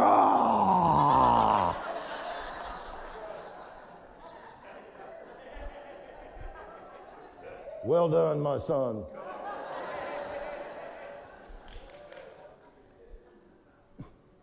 And it wouldn't stop. And it was like, this stuff wasn't coming from in my mind, my soul, my spirit. It wasn't controlling me. It wasn't taking over. I hadn't yielded to it. But it was like I was walking around in this cocoon, this bubble of oppression and warfare. And though I wouldn't let it in, it was around me all the time. And I was just always having to resist this. And I would wake up in the middle of the night and just have to go downstairs and pray for an hour or two to just get peace. Well, finally, after a week or two of this, I realized this is something significant. So I called my friend Chuck Pierce, and Chuck's been one of the crosses I've had to bear for many years now. But I called Chuck and I said, hey man, I'm really going through this. And I described to him, and I said, I need a word from the Lord, and you're a prophet, so let's see if you have a word for me. I mean, you can't just flip the switch and get it when you want it always, but I thought at least I'll get encouragement if he doesn't have a word for me, he'd pray with me and give me some good counsel, whatever. So I said, I just need a word from the Lord. I need to know what's going on, Chuck. Yeah. He said, yeah, I know. Spirit of Baal. This is the spirit of Baal. And I'm thinking, Baal? That's like back in... Yeah, it's Elijah. That's wait. I thought that spirit was dealt with a long time ago. He said, yeah, it's Baal. He's a strong man over America. And God has allowed this encounter. He wants to teach you about this spirit, how it rules, what it's doing in America, so you can teach the rest of us how to deal with this spirit. He said, so he'll show you. Okay, bless your bye. I said, oh, wait, well. He's done. Well, I know it was a word from the Lord, so I began studying the Bible about Baal. Didn't get a bunch of books and see what other people had to say. I just dove into the scriptures. And God began to show me the different ways that spirit operates and different pictures in scripture that I really didn't know and understand. He gave me significant teachings about it, and I began to teach it in our church, and then I started teaching it on the road, and was just gleaning understanding about this spirit. One of the things I discovered is that the spirit of Baal tries to usurp the covenant that a people has with God and get them to enter into a covenant with him. He calls himself, one of his names, Baal gave himself a lot of names. Baal was worshipped by most of the Canaanite people. And they gave him numerous names associated with what they thought he did for them.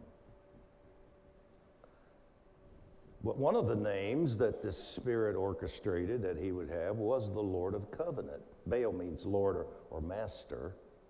So Baal Berith meant the Lord or the God or the master of covenant. And he literally called himself their husband. So you're married to me. So he would try to get Israel to break their covenant with the Lord,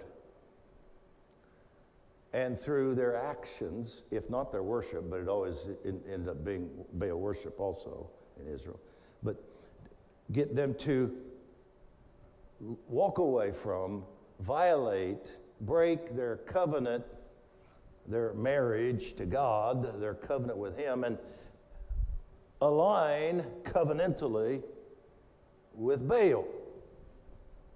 And he became their husband.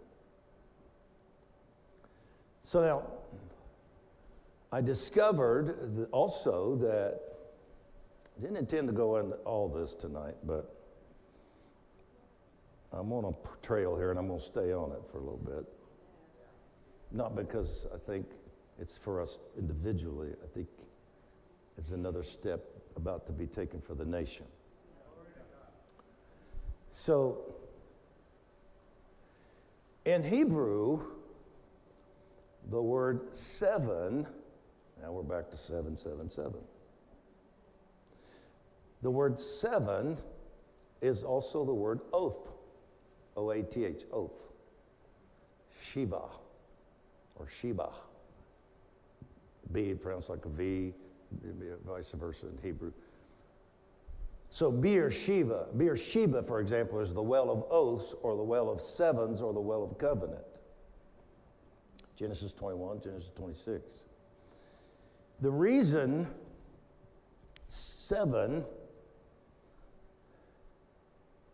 became the word for oath is that in a covenant ceremony, when they would take the oath of covenant, they would repeat it 7 times. Because 7 as a number means completion or wholeness. So in a covenantal oath, you were saying, I give myself to this covenant completely, wholly, fully. So you would repeat it 7 times, and so an oath of covenant was actually called in that day, back in Kings, back in Genesis, it was actually called sevening yourself. You sevened yourself because you took the oath 7 times. So I found this fascinating, and then I started studying sevens. And often, when Israel had drifted into Baal worship and had broken covenant with Yahweh and was married to, covenantally connected to Baal, and God was about to break that off them, their repentance, judgment, whatever, then they're going to turn back to God, there would be sevens involved. 7 years of judgment. 70 years of judgment. Find a 7-year-old bull, get in and sacrifice it before you tear down the altar of Baal. Numerous scriptures. So what was God saying? He was showing you need to divorce Baal, break those 7s, and 7 yourself to me. Recovenant with me. Remarry me, as it were. Does that make sense? Tracking with me so far?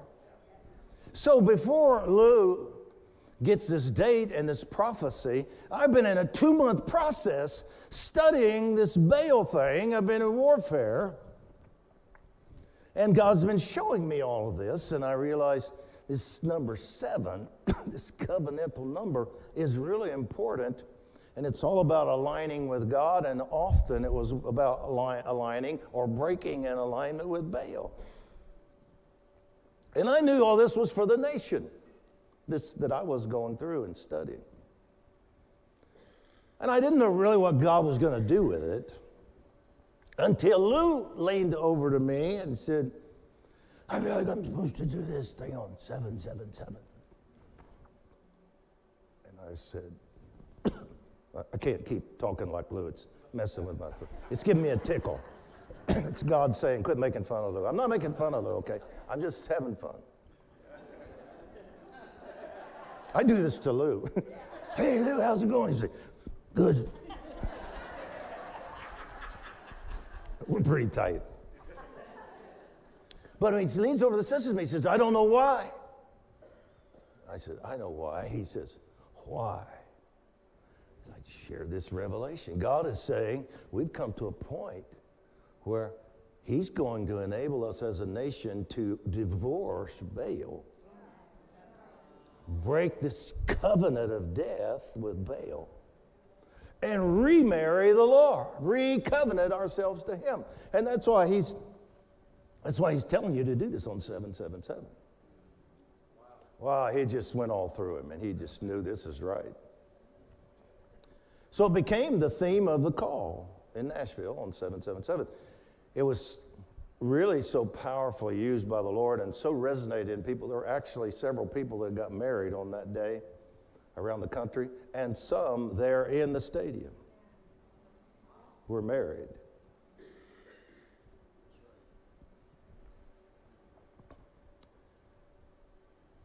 So after this, then we went, the movement sort of,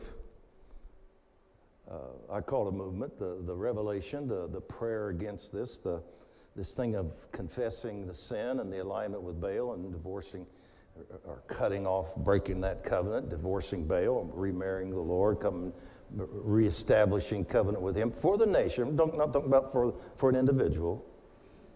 Intercessorily doing it for the nation. That kind of went to the state level.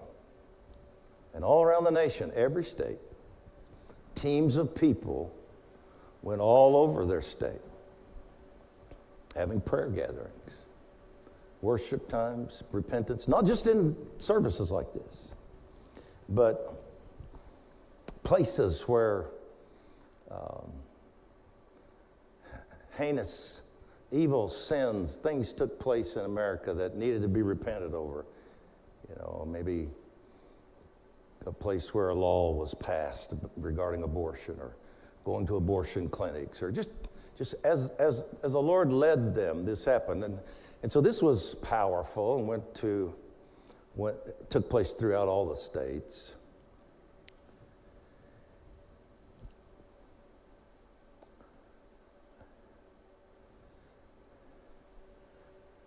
And I've been watching the Lord then the last 2-3 years amp it up again. Because even though a remnant of believers have been doing this, the nation as a whole has not been willing and ready to do it. And the blood sacrifices taking place on a regular basis to the spirit of Baal, because that was one of Baal's things, was human sacrifice. Molech is a spirit under Baal. So that's one of the things that fed this spirit and gave him the power, the right to control a nation. So while we're doing this, of course, that didn't stop. That continued. And yet,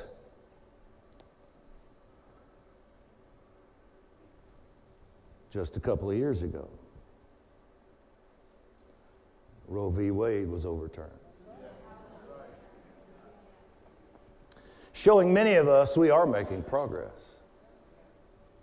Because even though that did not technically end abortion in America, it ended the national decree, making it law, so that God could then begin to deal with it on a state and individual level, not as a sin of an entire nation. So obviously, if you pay attention at all, you know that battle hasn't stopped. But that was an incredibly huge breakthrough in the Spirit. After 50 years of it being the law of the land, that was broken off of us.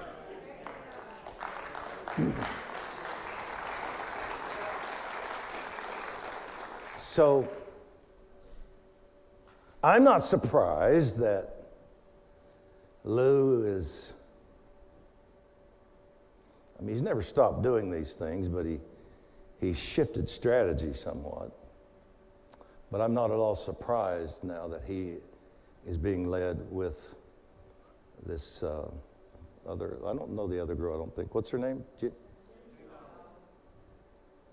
Jenny? We just call her Jenny, is that right? Jenny?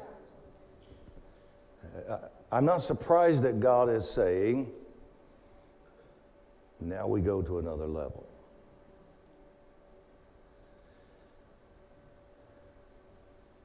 This event coming up in October, I don't have words to tell you how significant I believe it is.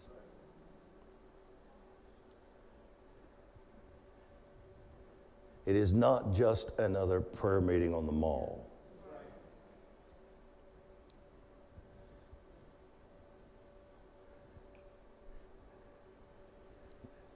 In some ways, I don't know whether to say this or not, but I'm just going to say I think, and it can be judged now and over the next few days or weeks. I'll be pondering. I can assure you. I think it's one of the nails in the coffin of the spirit of Baal, his rule over our nation. This gathering on the 12th.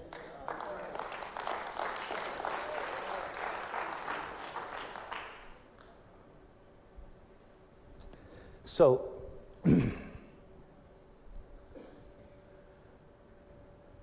one of the places I was going to go, and I'm still going to go there in this message tonight, but I'm doing it in a completely different way, was I was going to mention Esther. I didn't know they were going to do the video, but I had already intended to mention the book of Esther and her role and what took place there.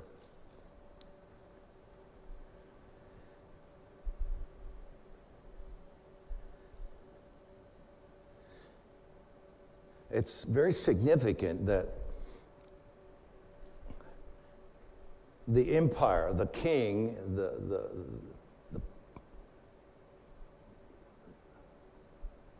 that Esther was connected to was the leader of the Persian Empire, which is Iran, which is all fired up. No pun intended. All this stuff is very connected in the spirit. Even this, the whole thing with Gaza, this spirit a year or two ago began to rise up again in an effort to maintain its hold there, but also here.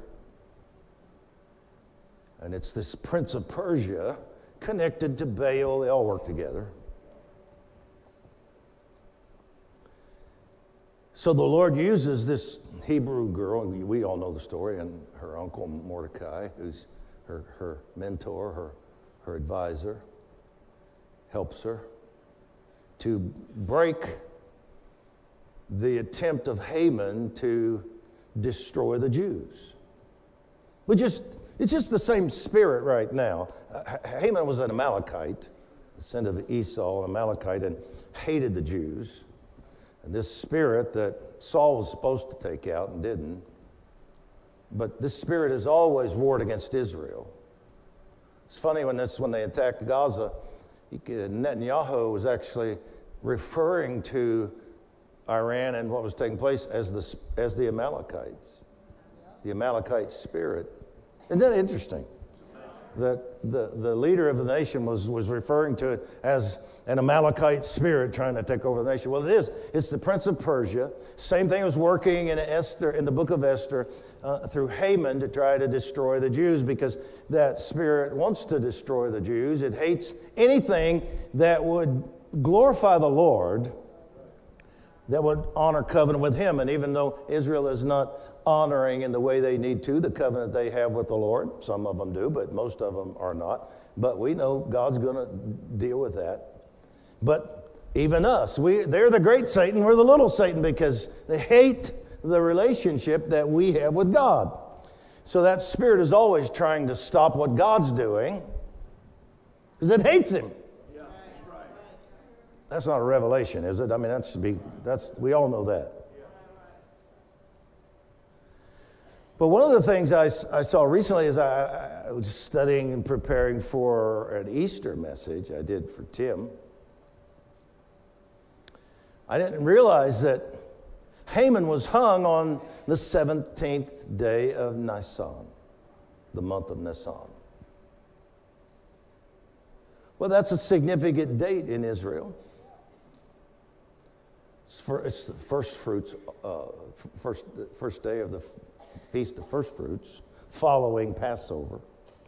Passover really basically is the cross. Jesus was the Passover lamb. You get to first fruits, it's the first day of the week begins Feast of First Fruits, which is the resurrection. That's why it's called the first fruits of those of us who have been raised spiritually. So as I was studying this for this message, I realized I'd never seen this, but I didn't know some of this. I don't know how I missed it for 70 years.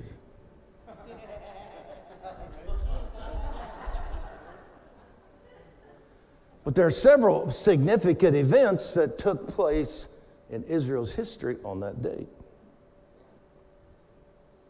And not just Israel's history, but the history of the planet. And the connection for us is this Esther thing, okay?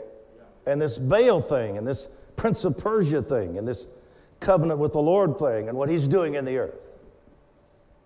But the first of these significant events is the flood. Noah's ark came to rest on Mount Ararat on the 17th of Nisan. Now, you're not a coincidence people here, are you? I mean, so as a picture of God redeeming a fallen race, when he has to destroy this wicked earth, the people in Genesis 6, we're talking about way back.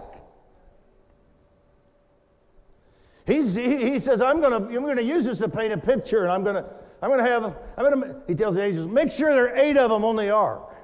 Well, there's Noah and his wife, and he's got 3 sons. Well, get them married. Why 8? Because it's new beginnings.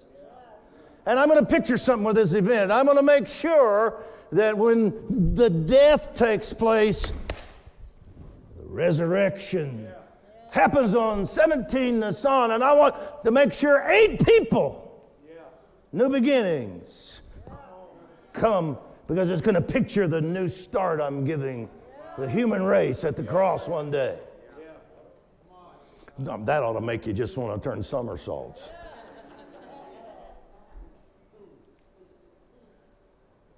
Well, they're not married. Well, get them married. He's telling the angels, get them married. Well, what if we just get them married? Gabriel, be quiet. Get them married. And God is so great, I've been feeding on Jeremiah 32:27. I'm the Lord, the God of all flesh. Is there anything too hard for me? That's what he said. Is there anything too hard for me? You know the word thing there? Is there anything? You know that's really dabar. That's really the word for a word. The word of the Lord is dabar. Is there anything I say that I can't do? Come on.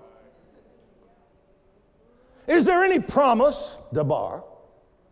David, is there not a cause? That's dabar. You could translate that. Is there not a promise? Is there not a word that God, anybody? Don't we have a word to deal with this giant?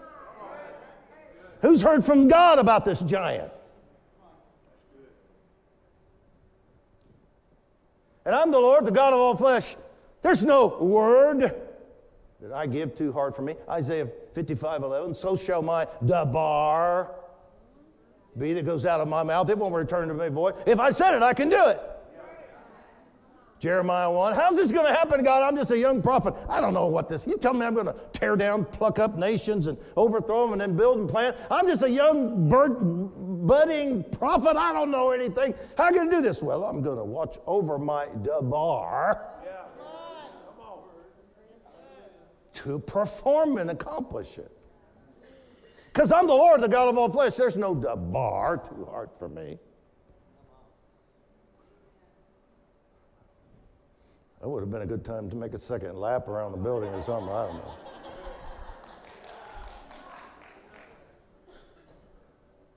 But this is what fascinated me as I meditated on this. Is like, he's so incredibly, I did a post about this. Some of you may have read the post. The rest of you are grossly uninformed. But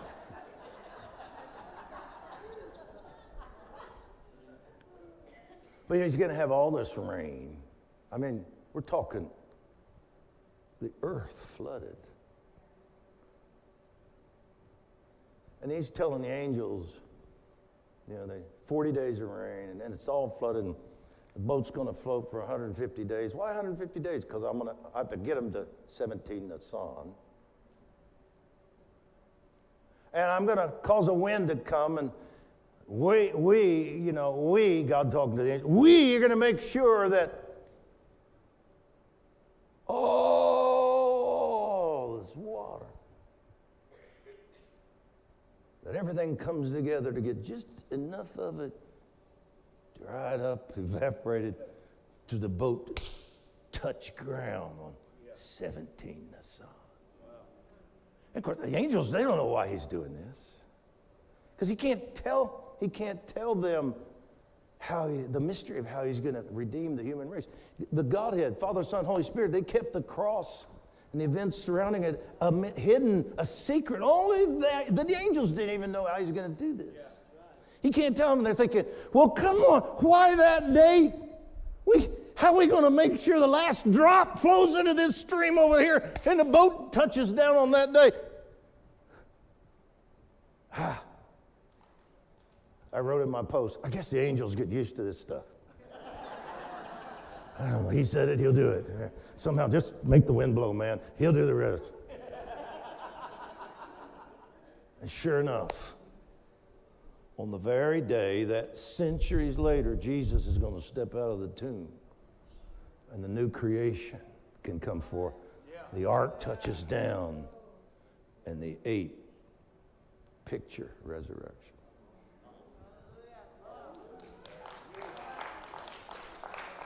But then the next one,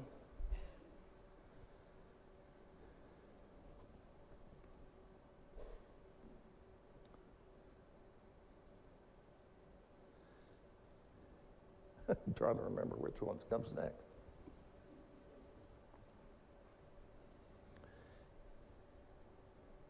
When Joshua was leading Israel across the Jordan River.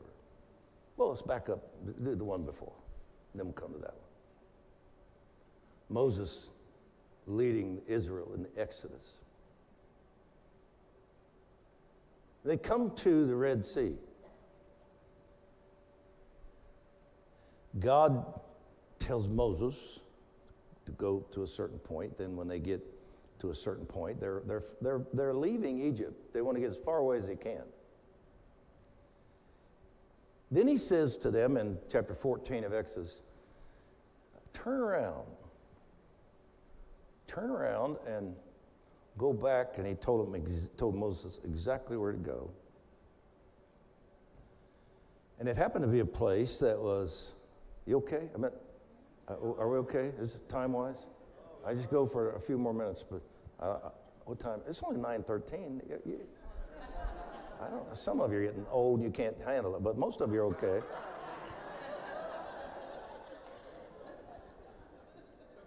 I mean, it's 10:13 to me. If I can do it, you can do it. But you know, when he delivered Israel, he's not only delivering them, he's judging, exposing the gods of Egypt, Baal. He's exposing Baal because they worshiped Baal. And he had all these things that he did for them, and Baal this and Baal that. So all these plagues are God showing that he's stronger and greater. He's God. They're just idols. Because he wants the Egyptian people to know. He wants Israel to know. He also wants the Egyptian people to know he's God. They were just worshiping idols. But so he judged all of them except for one named Baal Zephon, which was the god, Baal, God or Lord of the sea. The winds and the seas. Powerful. He was the most powerful of the Baal gods that Egypt worshiped. So God says, turn around and come back to this place, which happened to be right there at the Red Sea. And you got a mountain on one side and the Red Sea on the other. And then you've got the Pharaoh army coming the other. Now, he led them right into a trap. And if you go read Exodus 14, the place they became trapped was right across a little stretch of the sea, where on the other side was the idol high place they had built for Baal Zephon, the god of the sea. And he tells them twice, make sure you camp right across from Baal Zephon. And then Pharaoh shows up, and all of the Israelites they're just going like, what have you done, Moses? We're trapped. You've led us into a trap. We were kept there, and you did this turn around. Now we're trapped. And Pharaoh thought they were trapped. And his thinking was, finally, one of my gods is greater than their God. And he's led them into a trap. Right in front of him, he's going to help us destroy them right in front of him. So God set this up.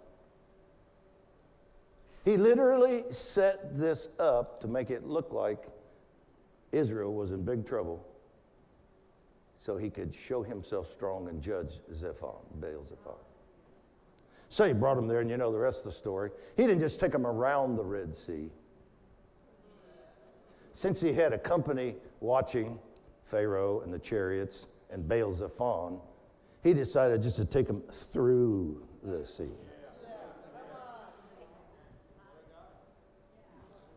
And expose Zephon. But the point is, that happened when the sea came back in on this Baal spirit. That happened on Nisan 17. A picture of Jesus overcoming death and Baal, all Satan's demons, and bringing forth the resurrection. Get them back. Turn around and come back here. I need to paint a picture of the resurrection. So then when Joshua leads them across in the promised land a few decades later, and they cross at Passover, they come up on the other side, eat the fruit of the land. The very next day after they eat the fruit of Canaan, the manna dries up on 17 Nisan. Why? Because the manna is a picture of Jesus. Our bread of life comes down from heaven. So he's done the work now. He's back in heaven. So the manna, the picture changes. Manna dries up. They start eating the fruit of the land on the day of resurrection.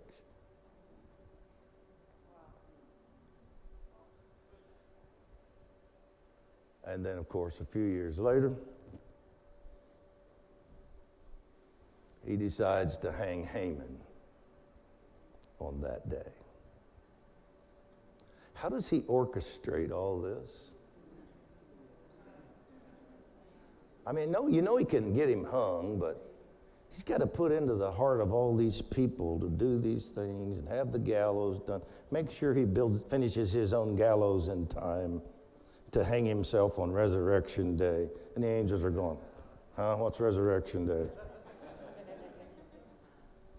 I said all that to say it's connected to Esther. It's connected to Baal, all of this. One of Satan's primary leaders. And it is a picture for us that God can do exactly what he says he can do. He can navigate through centuries, millennia, and land it on the day he wants to do it. I'll just let that sink in.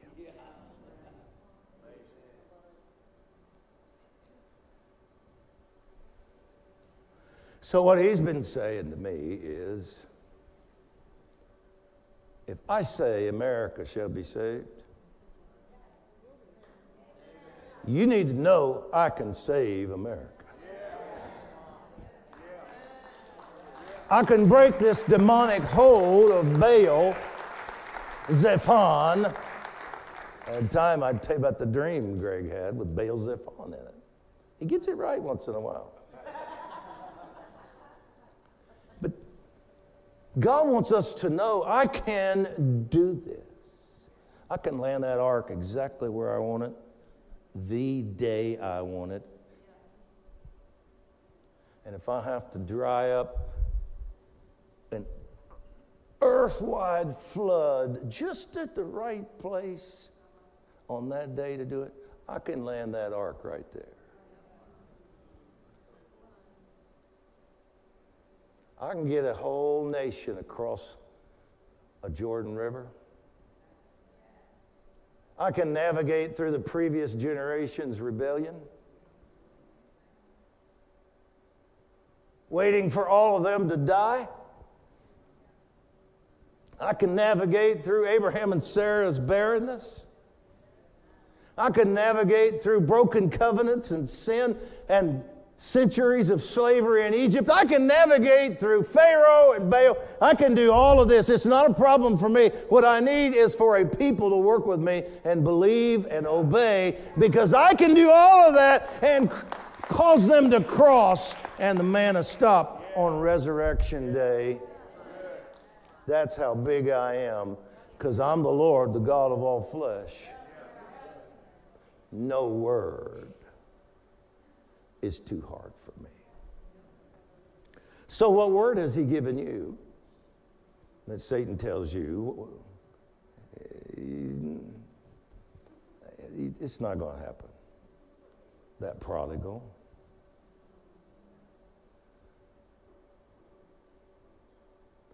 Your miracle, your marriage, maybe. For me, this nation. I mean, I have to get saved every day when I watch the news. Because after I've cussed and cursed and thrown things at the TV and kicked the dog and spat on the floor, and then I have to go repent and say, Lord, I love these people.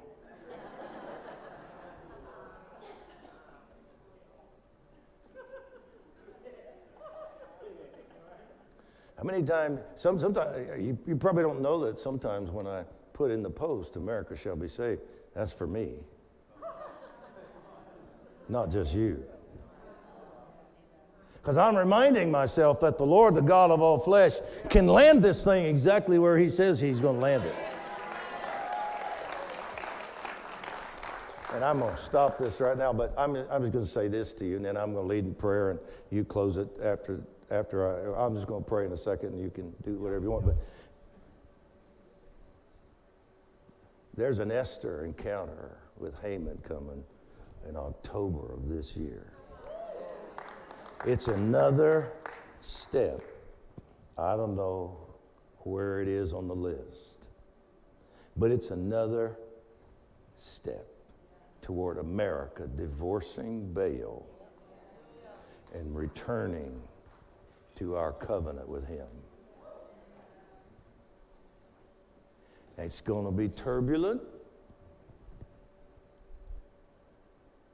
We're not through the warfare. We might find ourselves standing at the Red Sea, time or two between now and this thing being finished, and have to believe that God can do it.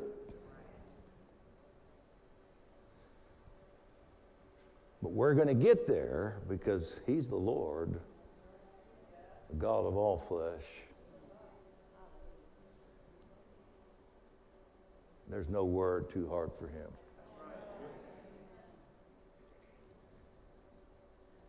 You know, the prayer we prayed tonight, that's one of the hardest prayers for me is, one of the hardest things for me to keep my faith where it needs to be is this abortion thing. Because I see such hardened, depraved hearts in this nation. I mean, it's like they've not gotten better. Many of them, they've gotten worse. It's not like some God has delivered. The others, it's not like they're closer to a loving life. We have national leaders saying, deliver the baby and let it die on the table. I mean, just think about it. How depraved does a nation have to get for its leaders to say that's okay? And fight for it. But here's what I know. He who began a good work will complete it. And he's the Lord, the God of all flesh. And there's nothing, no word, too hard for him. And America will be saved. And he's coming to rescue a generation. You're going to see, you've heard me say, you're going to see the greatest revival in history. Here and in other nations. And the Prince of Persia is not going to stop it. And the Prince of Baal is not going to stop it. And ungodly leaders, government leaders, they're not going to stop it. Educators aren't going to stop it. Lukewarm churches aren't going to stop it. God is going to do what he said he can do. He just needs a people to stay engaged, keep their faith engaged, keep doing what he says, and he's going to do what he said he could do. So, Lord, stand with me. Lord, we thank you for Resurrection Day. Thank you for doing that hanging on Nisan 17, Lord. We love that you did that. Resurrection Day. When death lost and life won. Thank you for getting them across that Jordan and eating the fruit of the land, and then the manna disappears. Thank you for doing that on Resurrection Day. You planned it for millenniums. From the foundation of the world. Thank you for landing that ark on that day. Thank you for exposing Baal Zephon in his corner of the sea, in front of his stronghold, on 17 Nisan. So, Lord, an Esther company is going to gather in Washington this October. We're going to exalt you and say, you're the Lord, the God of all flesh. Any word too hard for you? You're going to say no, no, no, no. So, Lord, you've begun a good work, and you're going to finish it. We're coming back to covenant with you. You're going to be our husband. You're going to be Israel's husband. That's going to happen too at some point. We're going to live at Beersheba, the the well of covenant. We're going to drink from it daily. So we bind every work of Baal and that prince of Persia in the name of Jesus. We decree your words that the earth belongs to you and the fullness thereof. You own Iran. You own the Middle East. You own Syria, Jordan, United Emirates, Saudi Arabia, Iran, Iraq. You own it all. You own every inch of it. Of course you own Israel, but you own it. You own America. You own all of it. The earth belongs to you. Jesus is King and Lord over all the nations. They've been promised to him. They're his. He's going to have people there in heaven, part of his family from every tribe and tongue. There won't be any missing.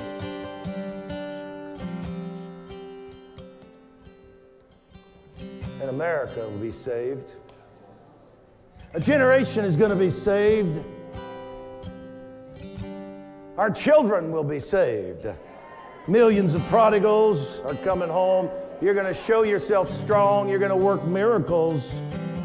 You're going to give them dreams and visions. You're going to let them see the dead raised and broken limbs healed and terminal people healed and resurrected. You're going to do so much because you're the Lord, the God of all flesh. No word is too hard for you. And you love them all. You love every one of them. We just want to announce right now, again, we've announced it before. We want to announce it again. This nation belongs to the Lord. It is his nation.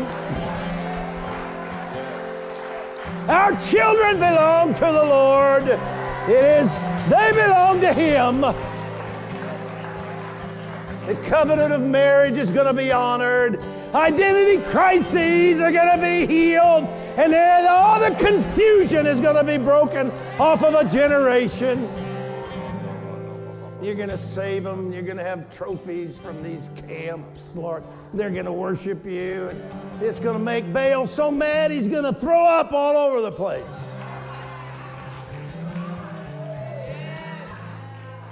In fact, there's a verse of scripture in Jeremiah where God says, I'm going to make Baal throw up all that he has stolen and consumed. Come on.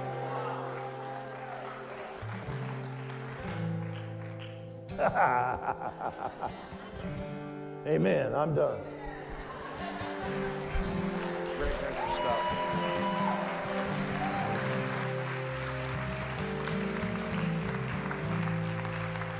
Come on. Come on, let's thank Papa Dutch.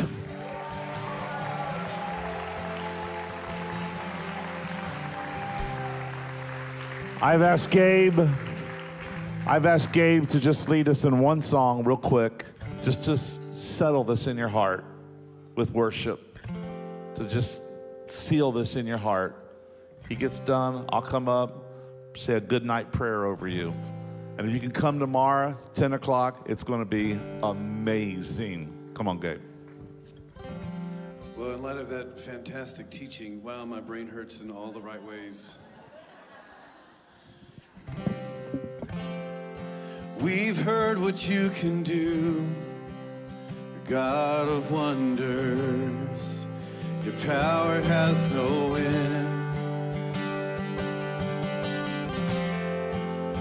Things you've done before in greater measure you'll do again, 'cause there's no prison wall you can't break through, no mountain you can't move. All things are possible.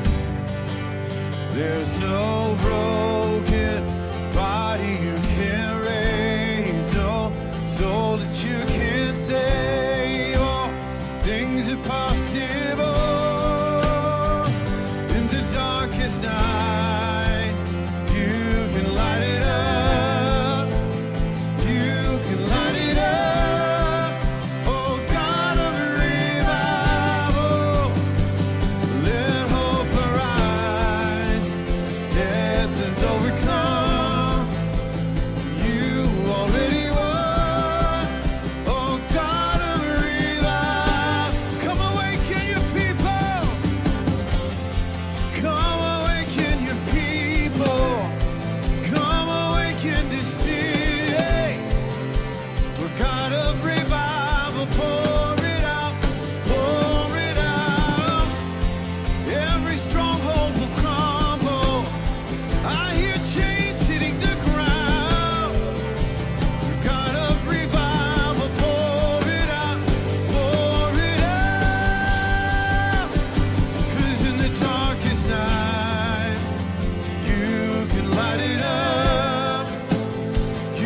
can light it